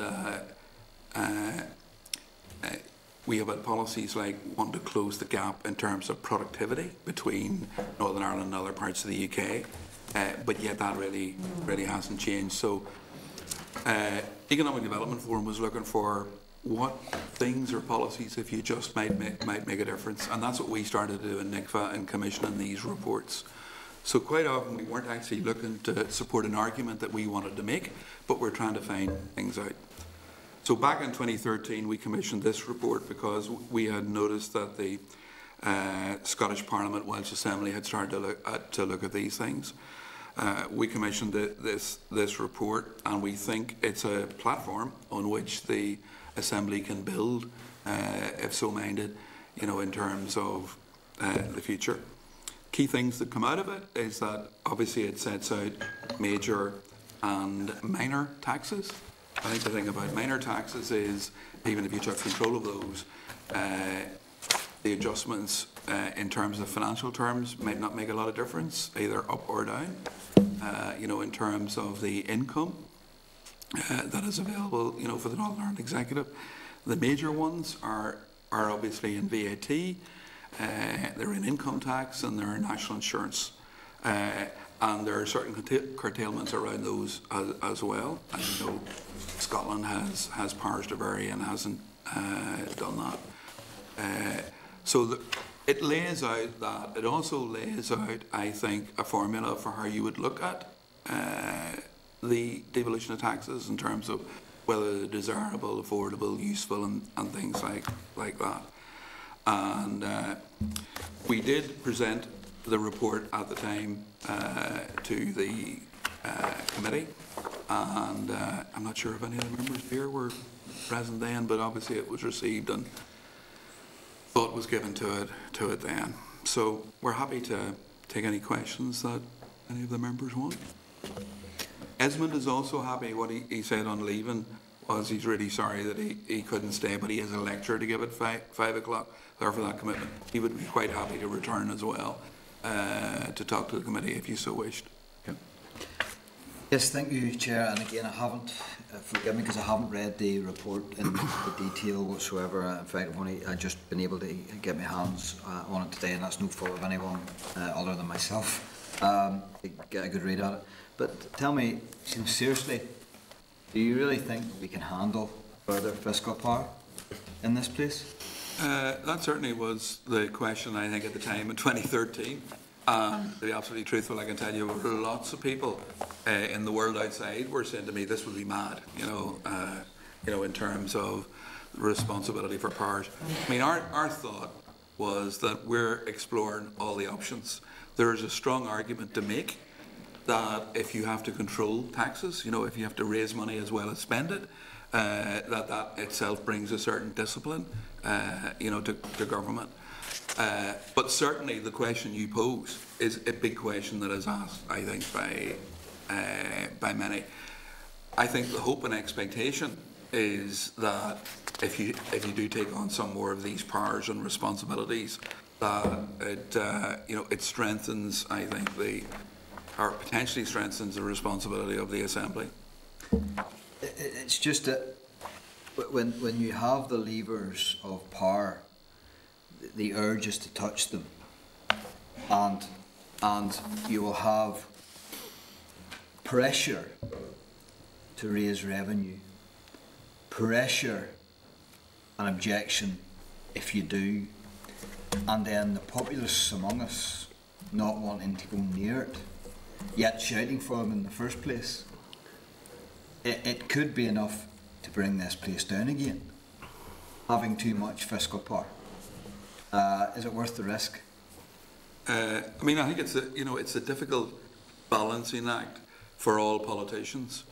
You know, in terms of how much money you can raise off the public, in terms of what they're willing to pay in taxes, and how much you spend, you know, in terms of the delivery of services.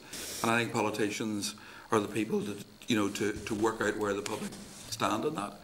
And I think that if you either tax the public more than they're willing to pay, or if you reduce services more than they want that to happen, if you get either of those things wrong, you've got an angry public who might decide, obviously, to vote for someone else, you know, at a future election. So that, I think, is the big question that rests with you.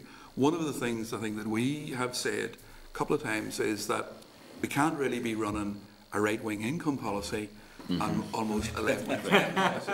That's the line of the year. That's a brilliant line. If you think about it, it's the only combination that can't work. You know, the others can, whether you like them or you don't like them. But you can't say we want to spend more, but we want to raise less. And I think that's the whole issue then of responsibility for politicians in government. Do you want me to list out the MLAs that have that trait? No, I'm only joking. 89. I'm not being flippant because this is a very, very serious matter. Yeah. My fear is, even if we did have the power, for what it's worth, I'm low tax. I don't believe it's right to take hard-earned money off businesses and individuals for government to spend it badly. We do not have a system here. We have not a system of efficiency or effectiveness in any of our departments in order to get decent fiscal powers, and that's me being completely honest. Do you disagree with that? Yeah, but what I would say is the report's silent on that. The report just talks about where the fiscal powers, you know, could lie.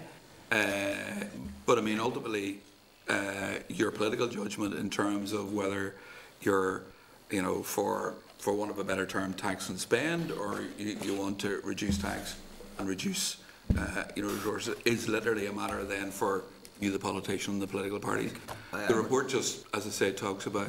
Yeah, because I can remember being in the company of Dr. Esmond Burney. It was a seminar at one of the local hotels close to here. I knew I drove from here to take part in a panel, and I had explained to the people, and it was filled with business experience in the room, and my statement was, well, look, if you want gold-plated services, you'll pay billion for it, but some of those bars will go missing.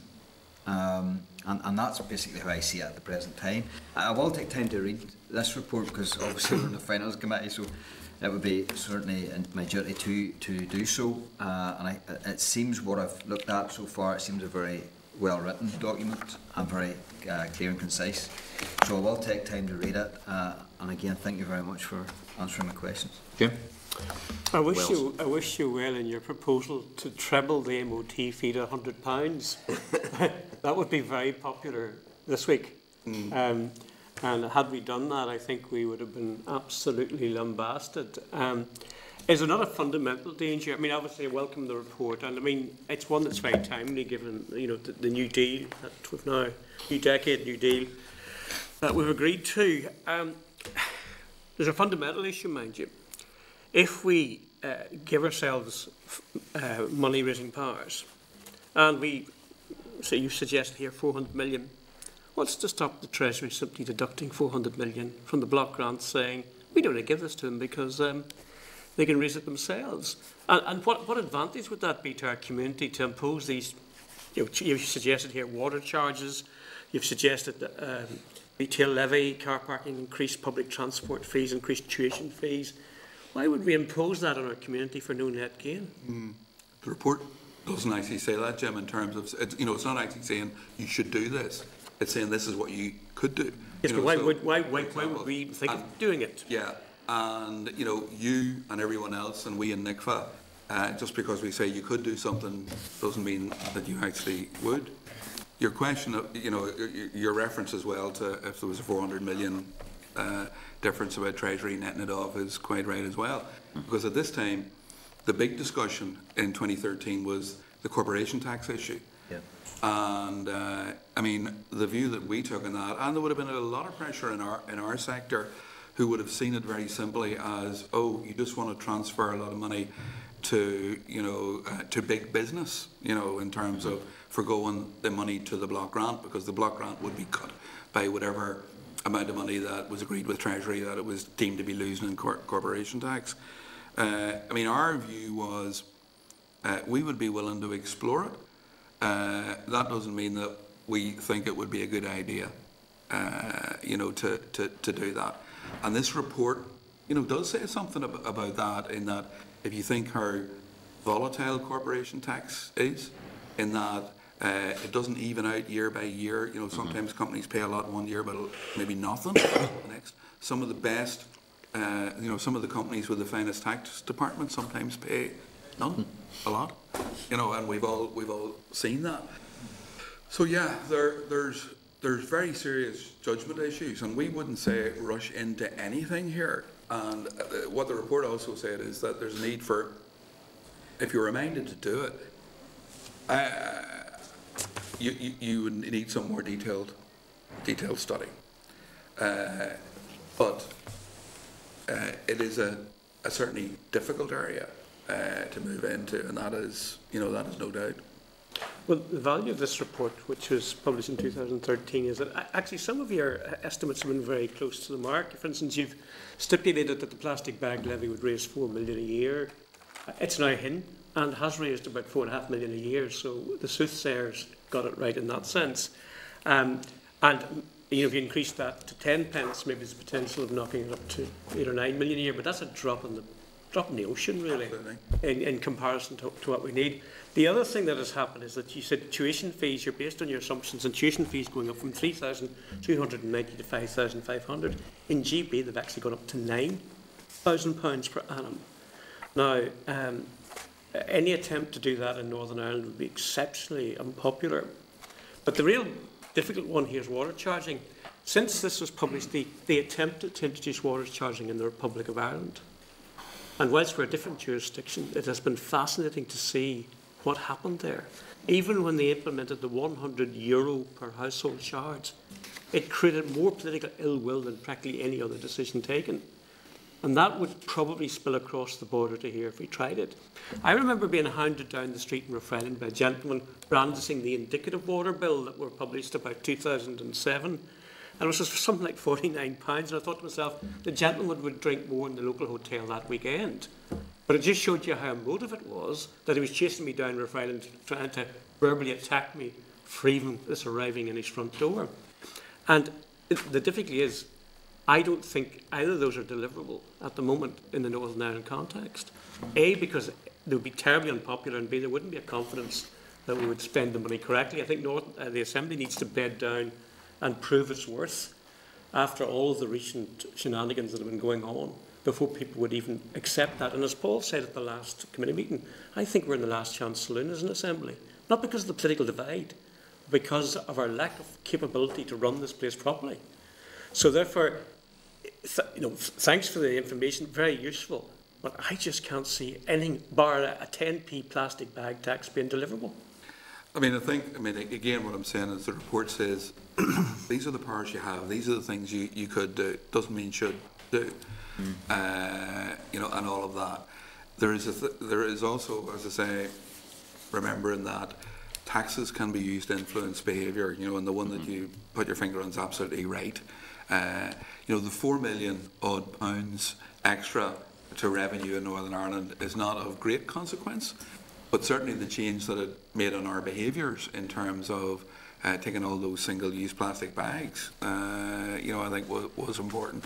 So obviously taxes can do two things. You can look at it from a revenue perspective, and you can look at it for how you might shape behaviours. I think what the report is sort of saying is that there are only some things that might give you a revenue boost if you were minded to do them. And as I say, it's not saying you should do any of that. It's trying to lay out, I think, what the reality is with regard to taxes. So page 36 shows you the revenue that comes in from these individual taxes, and you'll see it's near 3 billion for VAT, 2.5 billion for income tax, and nearly 2 billion for national insurance tax. But when you come down to the aggregates levy, it's 6 million, and right through the others. Yes, I've had a direct experience of the aggregates levy. Indeed, I was at a quarry recently who was paying £900,000 a year on aggregates levy, a straight tax, because that money is lifted by the HMRC. It goes to Southend. It doesn't come anywhere near Northern Ireland. And all we get back from that's the Barnett consequential of just under 3%. The problem is we pay 12% of the levy, and we get about 2.9% of it back. So advocating an increase in the aggregates levy is only going to work if we can keep our proportion of the levy. And it places quarry owners in a very stark disadvantage, because say they're in Fermanagh or Strabane or somewhere, the quarry across the border doesn't have the aggregates levy. It's £2 per tonne, and that puts them at an automatic disadvantage to their competitors who could be 5 miles down the road. So again, whilst the report, it's a good idea and will produce maybe 9, 10, 11 million pounds a year, as it's presently structured, not a cent of that comes directly to Northern Ireland. So you'd have to have a major change in the legislation setting it up. And in fact, I've been asking a few questions of the Minister of Finance about how we could do that. But that's not an attractive option if there's a 9% percentage point gap between what we pay and what we get back. Okay. Sean? Thanks, Seamus. Seamus, you said at the outset that developments were flatline. What did you mean by that? Was it the economy here? Or? Yeah, it's like flatline development in that, over the years, you certainly looked at the period 10 years or more previous to this. Yeah. The increase in terms of, the economy in Northern Ireland, can't remember the actual figures, but you're not looking at 1%, So the thing about it is can we find something that might begin to change, that might make the curve go up, yeah, and increase income and increase wealth in Northern Ireland, Change because all the economic policies, and Esmond is particularly good at this in terms of reviewing all the economic work that has gone before, they've all basically said, here's the things we need to aspire to, but we've actually failed, to deliver on them. So we need to try and find a better way. Yeah, and can we learn lessons from the south of Ireland, which is 5 or 6% growth, salaries, everything is much higher, where it's not, but have much more fiscal powers. But there's always lessons to be learned, good or bad from, from everywhere else. And particularly, as I say, around the whole debate on lower corporation tax. I mean, the argument that was made generally was corporation tax rate in the south is far lower, and if we go to that we'll get an improvement. I think the jury's out on that one. So you have to ask: is there a whole combination of policies that might improve things? And that goes, when you're looking at the economy, it goes into education, skills, shortages, all of this. And there's an argument to make about the south that it certainly wasn't just corporation tax, it was a whole range of other policies as well. Yeah. And just in terms of, and I know Paul said we shouldn't restrict our fiscal powers, but we should be arguing for greater fiscal powers, like Scotland, to have them here. It gives us a wider levers. Well, as I said, that is ultimately a matter for you, and as I said, this report was looking at the issue and saying, if we devolved more powers on certain taxes, would it be beneficial or not? And one of the things I said in the preface to this at the time was, we need to be looking at this not from our politically partisan type of view or anything like that. We need to look at it in the real cost-benefit terms. Would it be useful to devolve this power, and could we make something better of it? And some people think that, some people may make an argument to devolve a power because they believe then that we should just cut it. And as I say, that's a bit of a fantasy as well, because you have to, in terms of government, you have to make ends meet. You have to raise enough money to be able to deliver the services that you want. And again, my view, regardless of whether people are on the left or on the right, the public, their voters, are going to be looking for a balance in there somewhere. They're going to be looking, because nobody puts their hand up and say, please tax me more. But on the other hand, if you tax them a lot less and reduce all the services, they may not be happy with that either. So that's your job then, as I said, to figure that one out. Or obvious. Okay, Chair, thank you. Oh, right, very quickly. So isn't there an obvious danger for a region which is so heavily dependent on a £10 billion subvention every year from the Treasury to ask for fiscal powers? Because doesn't it invite the obvious riposte? Then you go raise whatever you need. Yes, I think that that clearly is there, and there could be a view that the Treasury take a poor view of us on account of how money is spent and all of that. To make something like that successful, I think an argument has to be made with Treasury that there's a certain investment, that there's an invest you save, and that if we could bring down some of the subvention and Northern Ireland got the benefit of some of that, I think there's an argument. How many taxpayers have we in Northern Ireland? I can't answer that question for you, Jim, but because I suggest it's somewhere in the region of 700,000. Yeah, and what I do recall from this is, if you were looking at income tax, it would be hard to avoid the lowest bracket income taxpayers, because we don't have an awful lot of the highest bracket ones. But if you average 70,000 on the 40, sorry, I think we have about 70,000 on the 40. On the higher rate.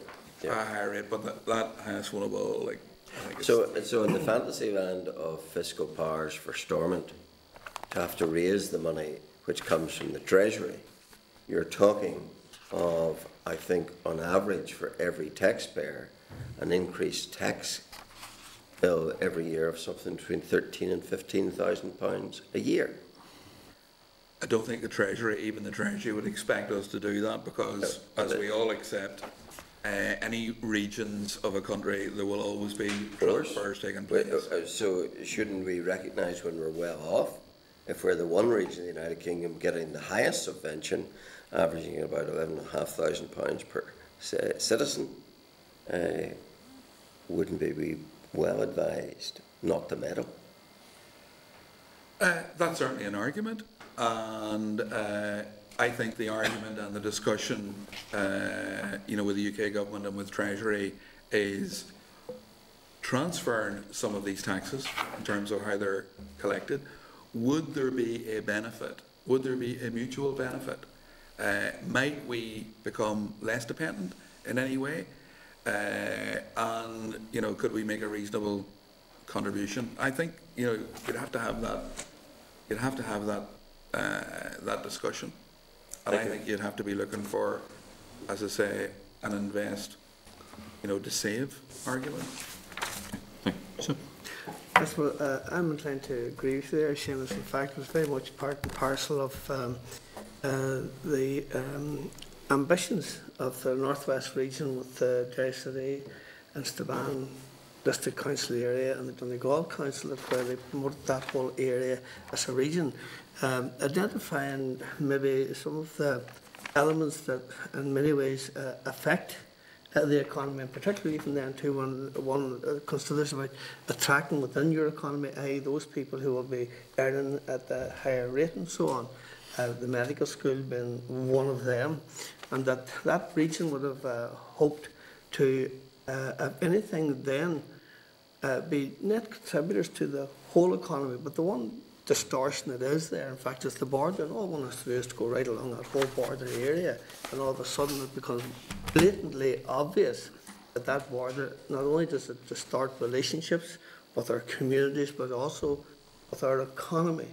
Now, irrespective of whether the north of Ireland is part of Northern the greater UK or part of, say, an all-Ireland economy, but once again, too, just as you had alluded to as well, it's going to be considered as a region, and as a region it will depend on central government to be subsidising it. But to what extent would central government continue to subsidise? But that in itself shouldn't take away from us in any way maybe our aspirations and becoming much more dependent, we'll say, on our own abilities and on our own strengths. And contrary to, we'll say, some of the opinions expressed here, I would have confidence in our people, and I mean all of our people, in taking decisions for themselves and having the ability to implement fiscal policy to the benefit of all of our people. And I know straight away one would say, well, they could cite situations whereby there's been clearly an abuse of that role, especially whenever one thinks of RHI and the likes of it. But in so many other respects, we do have that ability. And I think that I would welcome more fiscal responsibilities being given to our people, just in the same way too as what I look forward to even this Assembly in itself divulging more power and responsibility to our local councils, and there they will be able to address many of the local needs and the needs of our communities. Thanks, Martin. Well, as I said, the main thing that we were trying to do was investigate, would any of, in terms of this report and the other reports, investigate, is there anything that can we throw some light on any of these issues that we might do differently that might improve the economy in Northern Ireland, the economic well-being. And our interest, from community and voluntary organisations' point of view, is to see a place with reduced poverty, to see people having better incomes, better opportunities, and which I'm sure is common for everyone else. And so trying to find ways that improve our economic circumstances. But the report does not say, go do these things. It doesn't say that. It says it throws some light, on the issue. And then ultimately it is a matter for the legislature to think about and to do something about. And as I say, you cannot do that other than in conjunction with with Westminster as well. Just to thank you very much indeed. Just a very quick one. I'm sort of conscious that time is marching on. One of the issues that was raised in the recent agreement, inverted commas, brackets, not agreement, depending which way you look at it, is the issue of a fiscal council. And one of the biggest issues we have in Northern Ireland is we don't have a proper Office for Budget Responsibility. And I know it's something that's been alluded to in some of the discussions that NICVA has had in the past, and I know it's been part of the work that's been out there as well. Would you like to make a comment about the advisability or otherwise of having a proper fiscal council? I think that would be a good thing. You know, it is certainly what has been done, elsewhere.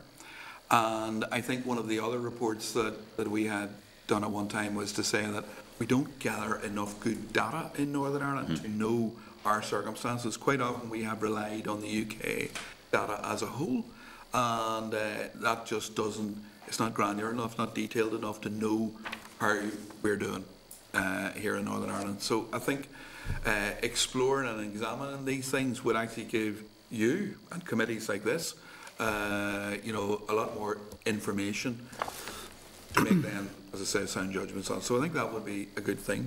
Sure. Okay, thank you very much. Just Sean, just for a quick. Just a quick point, and I know that just where I don't know what criteria you had, Seamus, but I think it should have been widened out to look at the benefits of an all-Ireland economy and the economics of scale there. It's limited to that strictly within the partition. Yeah. You know, as I said, we were not looking at that, and our only thing was to look at these powers all rest with Westminster. Yeah. These fiscal powers, and our only thing was driven by if Scotland are looking at the issue as to seeing how they might devolve some of that, we were wanting to do the same thing, and so it was curtailed in that sense, in that it wasn't looking at any other issue other than where the powers lie. Okay, thanks, Paul. Yeah, just a wee quick. Do you think that this document is still fit, or does it need future-proofed in the point of the experiences we've had as 3 years, and the fact that we have had a previous finance minister wouldn't bring a budget to the floor of the Assembly for 7 months simply because it was too hard for him, simply because of political pressures from people for profit in his party's heartlands, all that primitive political stuff, infantile stuff.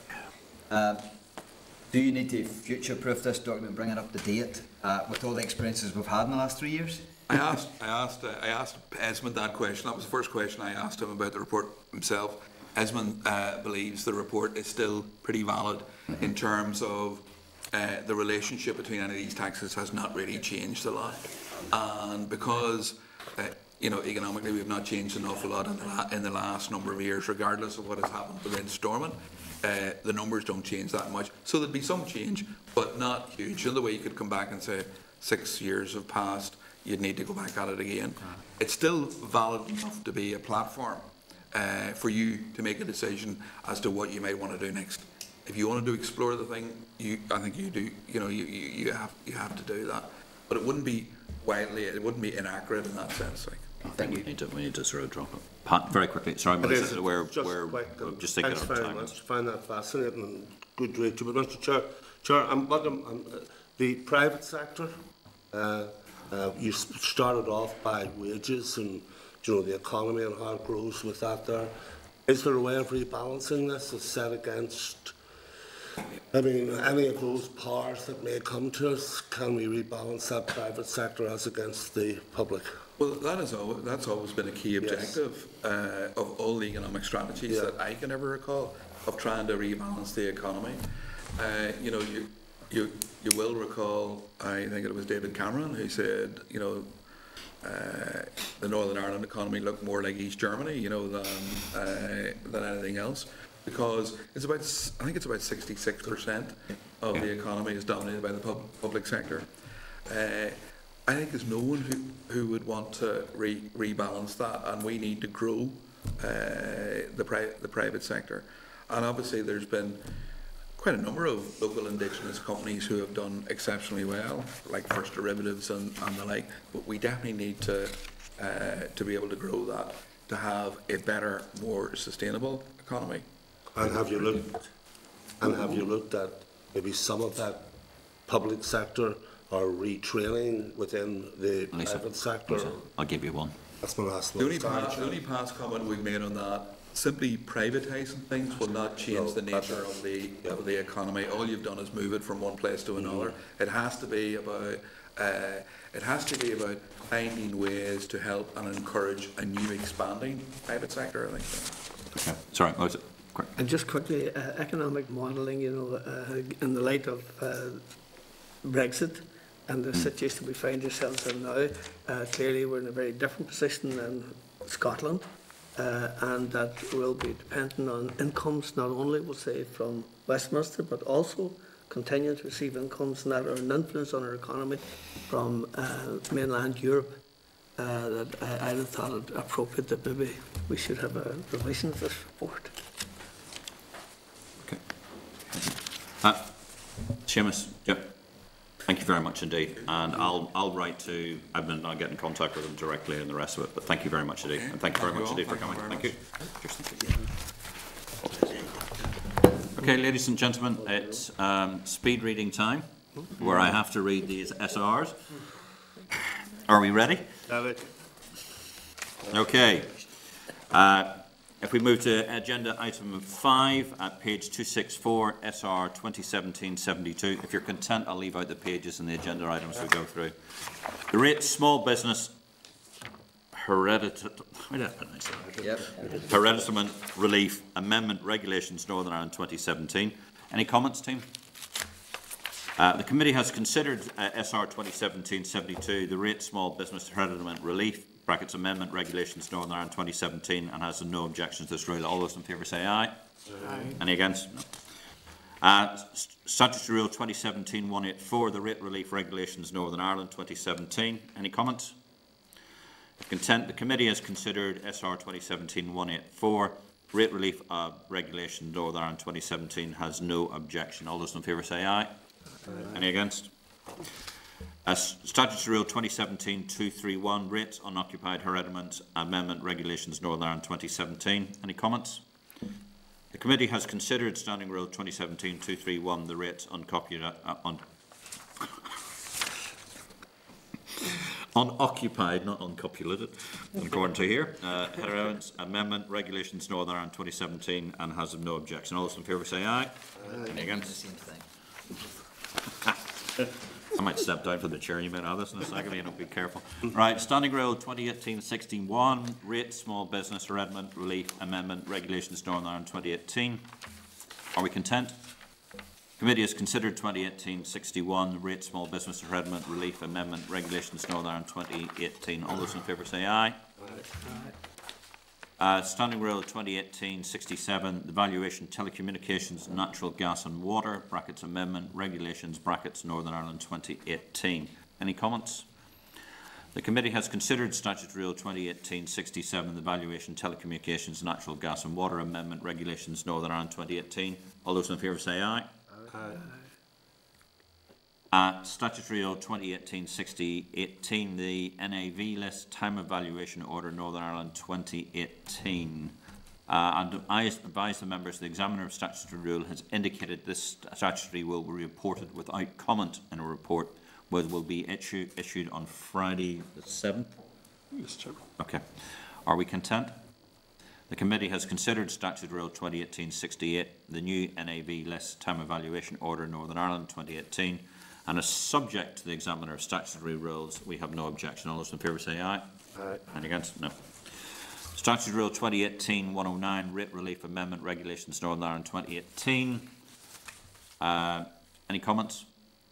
The committee has considered Statutory Rule 2018-109, the rate relief amendment regulations Northern Ireland 2018. All those in favour say aye. Aye. Any against?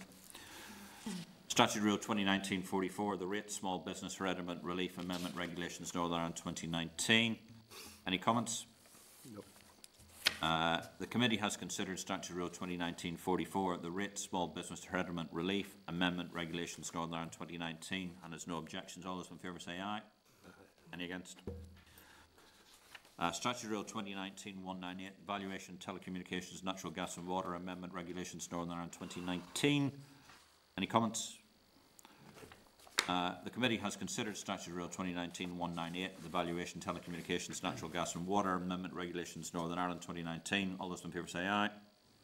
Aye. Aye. Any against? No. Statute Rule 2025, the rates, making and levying different rates, regulations, Northern Ireland 2020. Comments? Sure. Can I ask, Chair, is that the one we've just talked about too? I just want to see the 2020. No, that was the SL, the rates, regional rates order. I think it was, wasn't it? Oh, sorry, the SL. Yeah, it was the SL. Sorry. Okay. Yeah. Okay, got you now. The committee has considered Statute Rule 2025, the rates, making and levying different rates, regulations, Northern Ireland 2020, has no objections to the rule. All those in favour say aye. Aye. Any against? I'd like to draw mention's attention to the reference in the Department's briefing paper on page 258, a number of Acts of Parliament to advance legislation required to implement the regional rate poundage for 2017-18, 2018-19 and 2019-20 in the rating years. These were deemed necessary because in the absence of a functioning assembly, no regional rate would have been made otherwise. Just to be clear, that's to set, because that is going back to set the process that we're at that point. Are we content? Okay. So that's retrospectively? That's retrospectively. Yes. Yeah. All those in favor, are we content to note? Yeah. Content. We'll make sure we note that. Additional statutory rules. Remind members of the meeting on the 22nd of January, the committee agreed to consider the remaining outstanding statutory rules. Drawing attention to the clerk's paper at page 356. The following statutory rules that cover agenda items 15 to 18 can be found from page 358 onwards. These rules are subject to Assembly negative resolution. And inform the members in the report of the Examiner of Statutory Rules to the Assembly and appropriate committees first report of session 2019-20, 3rd of February 2020, has no issues to raise with the technical issue of the following rules. SR 2018-94, the whole of government accounts designation of bodies order Northern Ireland 2018. Any comments? The committee has considered Statutory Rule 2018-94, the whole of government accounts designation of bodies order Northern Ireland 2018, and has no objection to the rule. All those in favour say aye. Any against?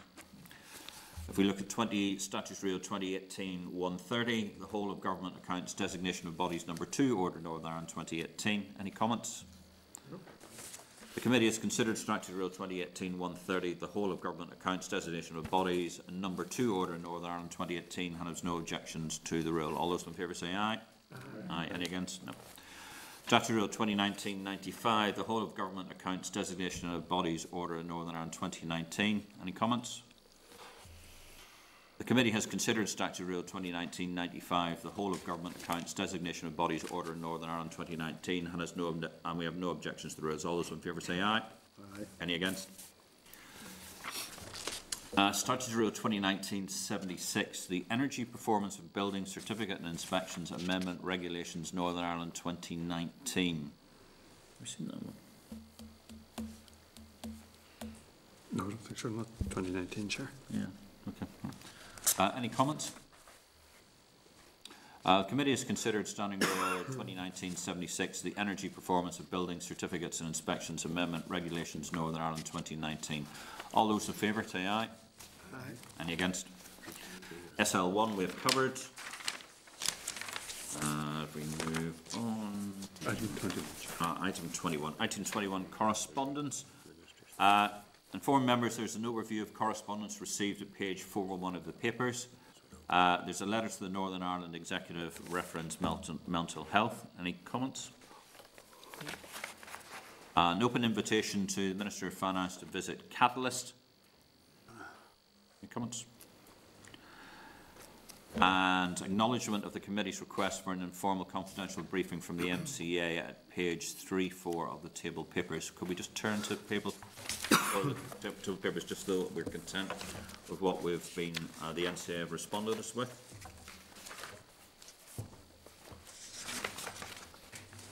Table papers, sir? You said it's page 3 and 4 of the table papers. Paul, these ones here. Yep. You got them?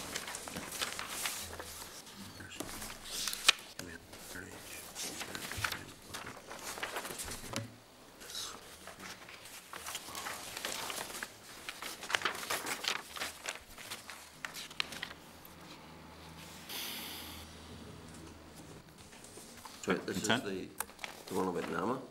Yep. So so they haven't yet told us if they're going to come. No. That's, I understand that's right, Jim. Yes, Chair, it's just a holding reply. It's dated 31st of January, and they said they would respond early next week, but no response has been received yet. Okay. Are we content to note? Okay. Inform members that page 5 of table papers is correspondence from Jim Allister, MLA, to the chairperson of the committee of the Executive Office Committee regarding the functioning of the Government Miscellaneous Provisions Bill, which passed first stage in the Assembly on Monday past. Jim, would you just like to brief us? Yeah, understanding orders. It's normal. If the bill gets past second stage, it then goes to a scrutiny committee. Standing orders say that where there is more than one committee that might have an interest, in respect of this bill, the two potential committees are the Executive Office, because of matters touching upon ministerial involvement, and the Finance Department, because of matters touching upon civil service, including SPAD involvement. So standing orders provide that in those circumstances, the two respective chairmen should seek to agree between themselves as to which committee would be the committee to scrutinise it. Hence my letter to the two respective chairs, drawing their attention to that and asking them to make a decision in that respect. And thereafter then the matter would, if it gets past second stage, would go to that selected committee. I've offered in the meantime to go to either or both committees, which is a normal practice before second stage, just to inform the committee and present about the bill. We content? Members are content to note. So no decisions made yet on that. No? Members. Oh, that's right. Where was? Oh, sorry. Arrangements are being made for the two chairpersons to meet to consider and agree under Standing Order 64 matters of joint concern, how the committee stage of the bill should be handled should it pass the second stage. If you're content, I will meet with the chair of the Executive Committee and go to that point. Are we content? Mm-hmm. Okay. I'd like to draw attention to members of the list of circulated papers for information. That's page 429. I'm asking you your content to note. And I would like to move on to chairperson's business. Nothing. And then move on to the draft forward work programme on 23. At this stage, I have another meeting at 5:30. Could I ask the deputy chairman to take the chair at this position when he gets out from underneath the table and hiding, if you would be so kind? If you're content. There you go. Sorry, allow me to creep out of here.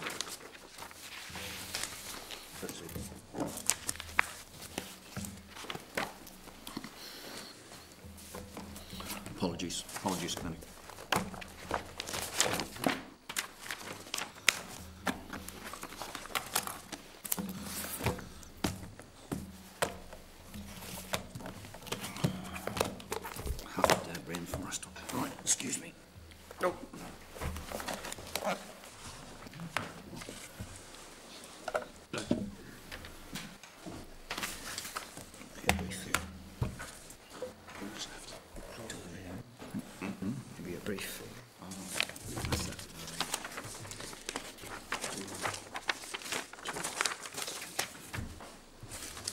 Okay, members, we're on number 23, draft forward work programme. Can I just raise the issue that we had talked about earlier, and that was the research paper of the research call regarding to the examples in Wales and Scotland with regards to the financial transactions and how they were able to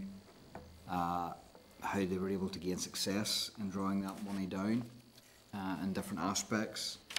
That was one piece of research. If we could ask that would be obtained. Agreed? Agreed. Yeah. Okay, I'll just go down through this brief here then. Can I draw members' attention to the updated draft forward work programme on page 434. The clerk has included a reference to the function of Government Miscellaneous Provisions Bill on the 12th of February as it passed first stage on Monday. Can Can I advise members the Department has indicated that officials will be in a position to provide an update to members on the budget bill and spring supplementary estimates when officials from Public Spending Directorate attend on the 19th of February. The Department has also advised that relevant papers should be available for tabling at next week's meeting. Can I seek agreement if members are content to add the 2019-2020 Spring Supplementary Estimates and Budget Bill Northern Ireland 2020 as a substantive item to the agenda for next week's meeting, on the understanding that papers for this item will be included in tabled papers rather than in meeting packs? Are members content? Can I advise members departments and arm's length bodies have already provided Central Expenditure Division with details of their resource requirements for the coming financial year, and therefore departments should be in a position to engage with their statutory committees and to furnish committees with this information without delay. Can I seek agreement if members are content to write to statutory committees suggesting that they engage with departments in relation to resource requirements, and that the Department of Finance should provide details of its resource requirements to the committee for consideration at the committee meeting on the 19th of February? Agreed? I had raised the issue of getting the supply officers. Yes. Which would dovetail with that. Yeah, I think that's a good idea. Yeah. When are we getting that? It hasn't been scheduled yet, Chair. Yeah. But I'll progress that with haste. Okay. Can I also then seek agreement if members are content with the forward work programme as amended then? Yeah. Great. Okay. Item number 24, any other business? Can I just raise, can I ask Jim the Clerk if there are any outstanding requests from the Department that are not yet with us? I know I talked about the first day brief for the Minister.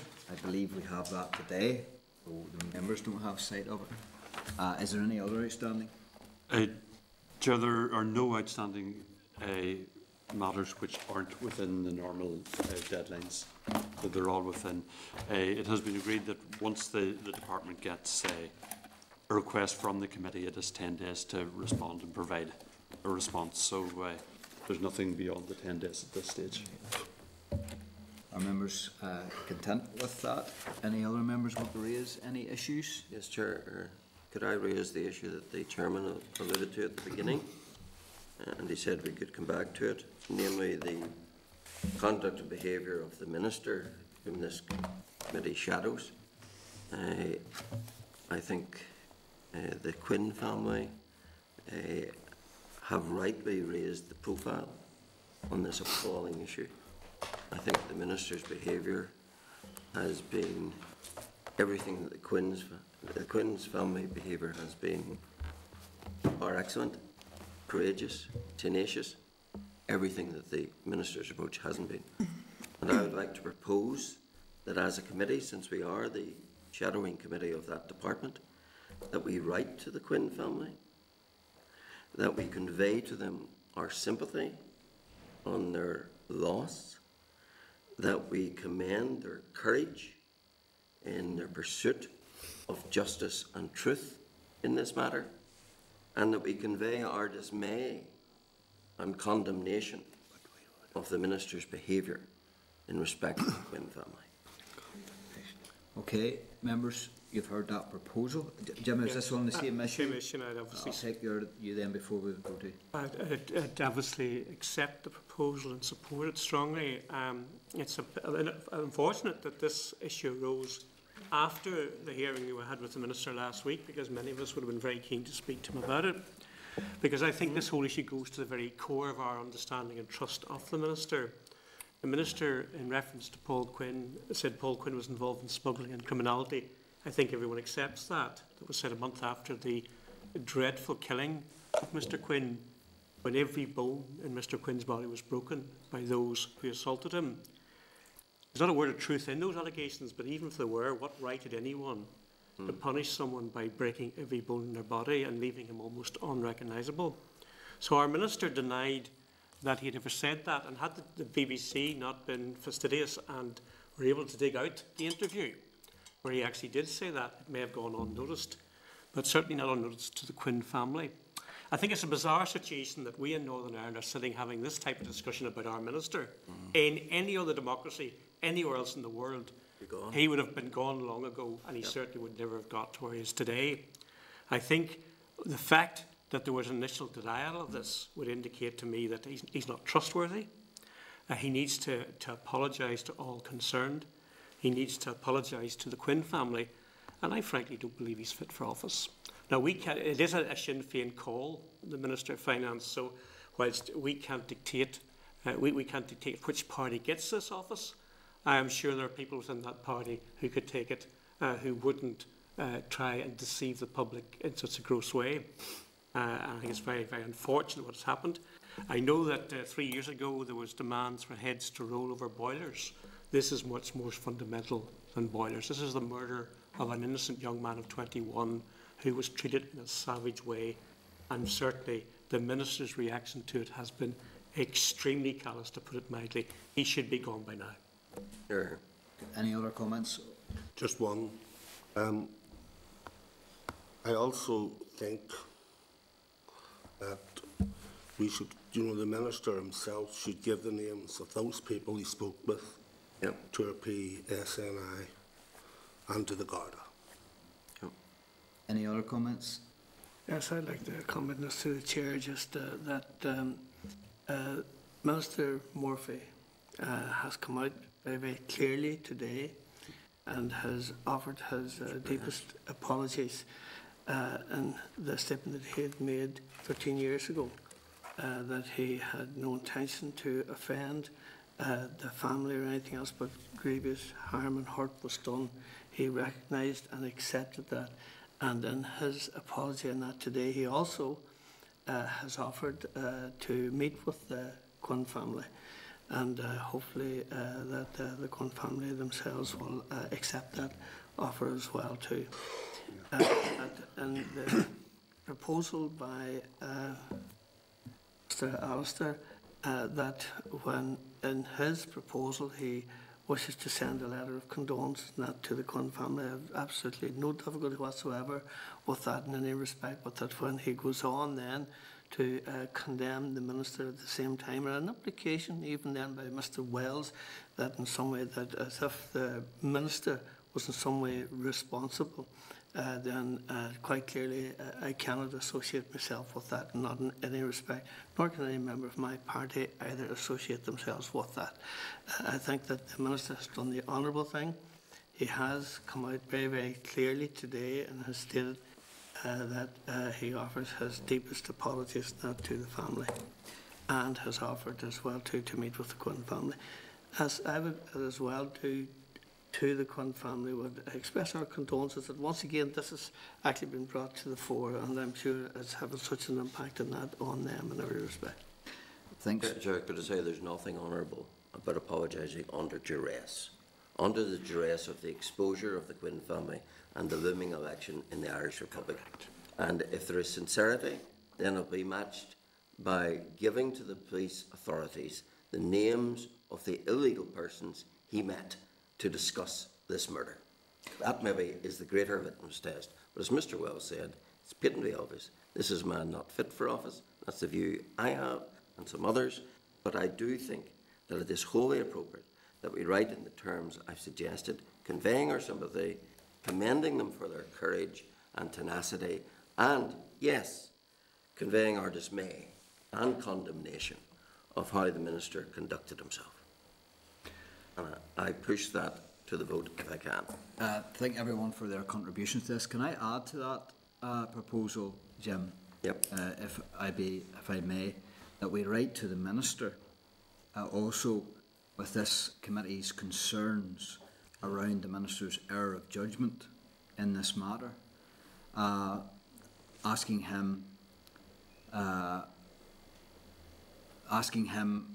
for his explanation as to why he said it, but then also why he concealed it all these years, and why it has taken him so long to come to this position when he could have apologised forthwith, straight away, after saying what he did.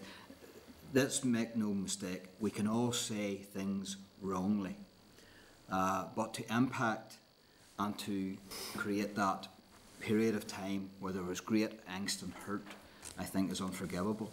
And also, when we write to Minister, that we question his fitness for office, because we are in a dilemma with regards to scrutiny. How can we scrutinise a department with a minister at its head that has concealed basically the truth over these years? Would that be appropriate? Well, I think it should be a separate proposal, because obviously one's a letter to the Quins and the other be a letter to the minister. I'm content with the principle of both. Okay. Chair, not to but I also have to, listening this morning to Mrs. Breach, Quinn, the mother of young Paul, this morning, I just found it a harrowing experience, and I don't know. I mean, I don't know myself how I could ever try to react with that, or the death of his son, but I do have to say that I think the bravery and being able to go in and to speak like that shows that there is a concern out there. There's a concern definitely shared from the SDLP towards that, and my own colleague has expressed to me and has come to me, Justin McNulty, and told me just how brave that Quinn family, the residing Quinn family are, and I need to just put that on record today, Chair. Okay.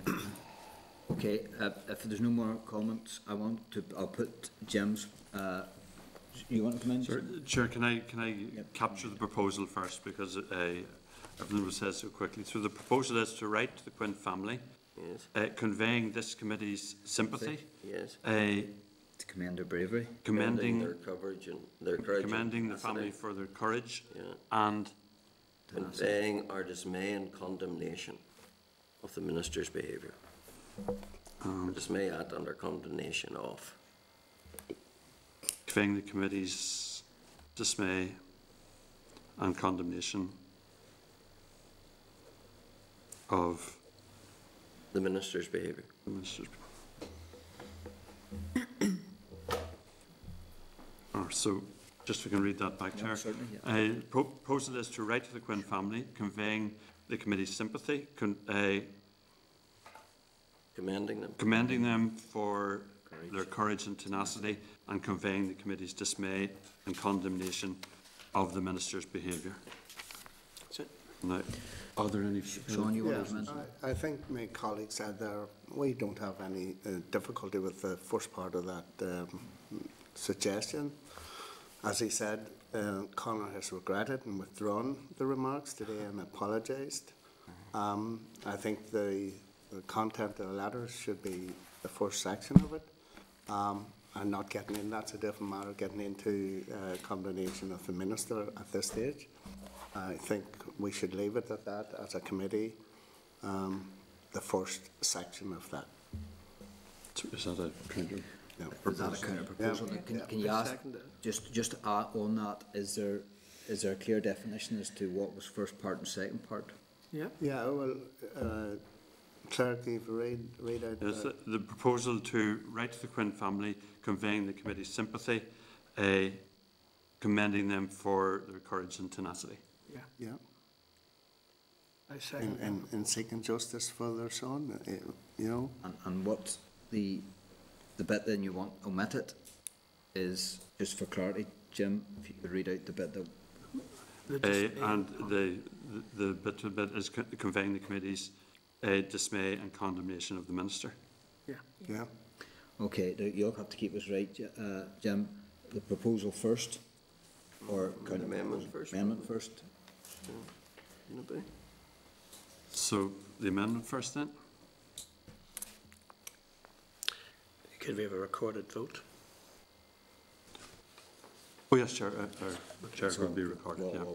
On that first, on the amendment, on that vote, is there a way to put into that we call upon the minister to go forward to the police and the Garda to give forward river names of the people that he met with?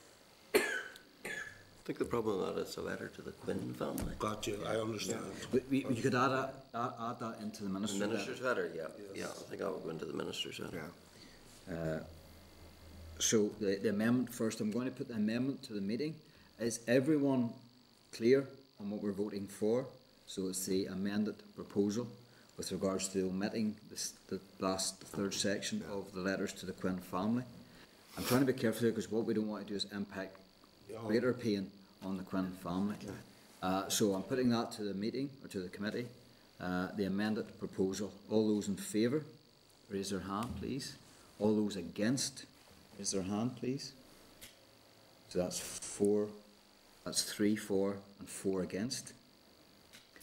So I put then the proposal that we write to the Quinn family in the terms outlined by Jim. All vote in the usual manner, please. All against. So that's 4 for, 3 against. Happy enough, Jim? Yes, Chair. Okay, that's agreed then, that letter goes to the Quinn family. Can I just say that this, as Chair, this has been dealt with quite amiably at this present time, which is good. I'm thankful for that, chairing it. Can I then put my proposal to the committee that we write to the Minister asking for an explanation as to why he uttered the words that he did at the time, why he felt the need to conceal what he had said for all those years? Well, not only did he conceal them, Mr. Chairman, he actually denied he'd ever said them. Yeah, he said they were totally without foundation. And denied it. Sorry, Chair, can I so write to the Minister asking for an explanation as to why he uttered the words at the time of the murder.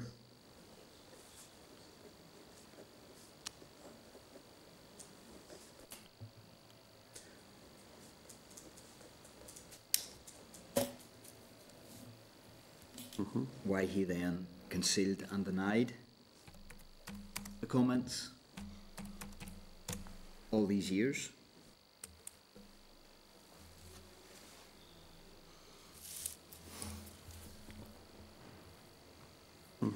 Stating that this now puts his position for fitness for office in question.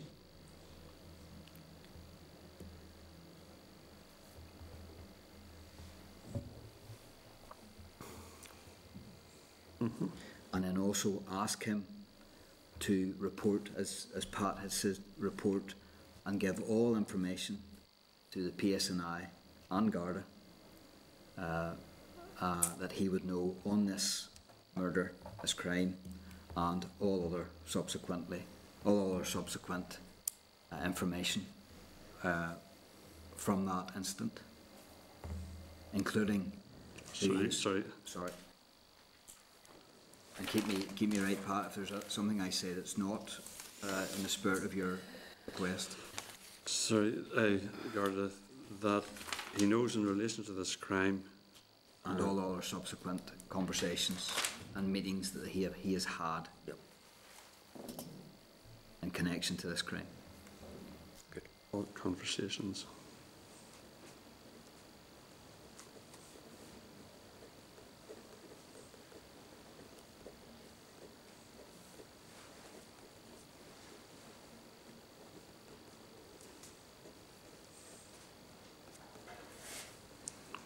Okay, Chair, if I can just read this back. Certainly. To write to the Minister asking for an explanation as to why he uttered the words at the time of the murder, why he then concealed and denied the comments all those years, stating that this now puts his position for fitness for office in question, and asking him to report and give information to the PSNI and Garda that he knows in relation to this crime and all other subsequent conversations and meetings that he has had in connection to this crime. Members content that I put that? Yep. No, we're not content with that. I think that the Minister today has explained sufficiently his position. I think we've been in here for a couple of hours and it has developed, and I think he has explained his position clearly, and I don't think that is necessary.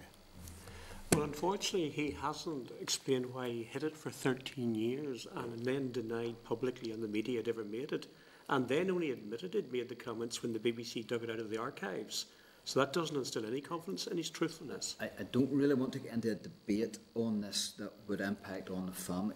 I'll bring you in and then we'll try and keep it as close as, yep, certainly, yep, come on, Heyman. Just to make a comment on as well too, that I think that initially this started off as one wanted to invite the Minister along here to question him about his position in that, and that it has developed into like an epistle condemning the Minister in every respect, and that I think that that's totally and absolutely unfortunate, and even sort of whenever one uses the language such as conceal. And it isn't the case that the Minister has concealed anything at all here, because from the very outset he was fairly public in anything that he did say. Now, what I think that Mr Wells is alluding to is that when the question was put to the head of our party, that the recollection, in terms of her recollection of what it was that Conor Murphy had said or what he hadn't said, wasn't correct. She admitted that herself, but it wasn't as if to say at this. No, Murphy said he didn't say it. It wasn't as if to say that this question was put to Conor Murphy. It was. Now, what I do think is that instead of having this epistle of allegations in the sense that if one wants to ask the Minister along, but I think of what in fact one has there, that no way at all again could I support any of that, because I think it was been very, very presumptuous there in every respect, and sending a letter of that nature, will say, to the Minister. And I'd have to say too, just that since he has come into office, and as he ably displayed here only last week, a very, very capable, we're very, very fortunate to have a Minister of that standard as well too in finance. We're so lucky in so many respects. Pat? Just to state from, as it developed last night, just on the debate, and as I watched the President of Sinn Féin, and she was very forthright in her condemnation of that. So anything which we have said here or voted on here, or that letter, is a follow-through from what I listened to from the President of Sinn Féin last night, and that's why I will be supporting that we do write this letter to the Minister. And I will take in mind that for he is an able, I have no doubt that he's an able-bodied Minister and would have been great at the job. But look, there has been a terrible crime committed here. There is a family still grieving for this, and there has been a delay in order in making that apology. And for that, I have to say, I myself feel that I have to support this motion as given here now. Sean, I'm trying to draw this to a close now, so we're not impactful. Just a point I want to make in relation to Pat, and nobody's denying that, Pat. And Conor has agreed to meet the family, the Quinn family, and I think issues that they want to raise with him, if and when that takes place, I think that is the forum for it. I think we should not be impacting on the family anymore coming from this meeting. Can I just add as chair, as acting chair, that we have a duty to scrutinise the department and the Minister. We have also a duty to support the Minister and the department going forward. It would be very, very hard for this committee to support the department and the Minister with so many doubts and so much of this still open. And I think it would be remiss of this committee if we did not try and make an effort to get to the truth, and by way of an explanation from the Minister, as I've proposed here today. I think would be really remiss of this and a lack of duty if this finance committee walked out of here today without this action being taken. So I'm going to draw it to a close. I'm going to put it to a vote. So all in favour of the proposal, vote in the usual way, please, by raising your hands. 4. Against? 3. Members, thank you very much. Thank you for the candid nature of this debate. It is very impactful. Is there any other business? One thing, again, Not knowing, Deputy Chair, I had my sister's young son, my nephew, 42, died in Wales, and it takes a while for that to be all organised. So it's organised for the 19th. It means that I have to fly out on the 19th. So I'm making an apology to it now that it won't be there on the 19th if that comes around. So we wish you all on our thoughts and prayers, Pat, you and your family. Yes, thank you. Date and time of next meeting then. Can I inform members that next meeting will be on Wednesday the 12th of February at 2 p.m. in room 29. Okay members, thank you very much for your attendance. Committee room 29.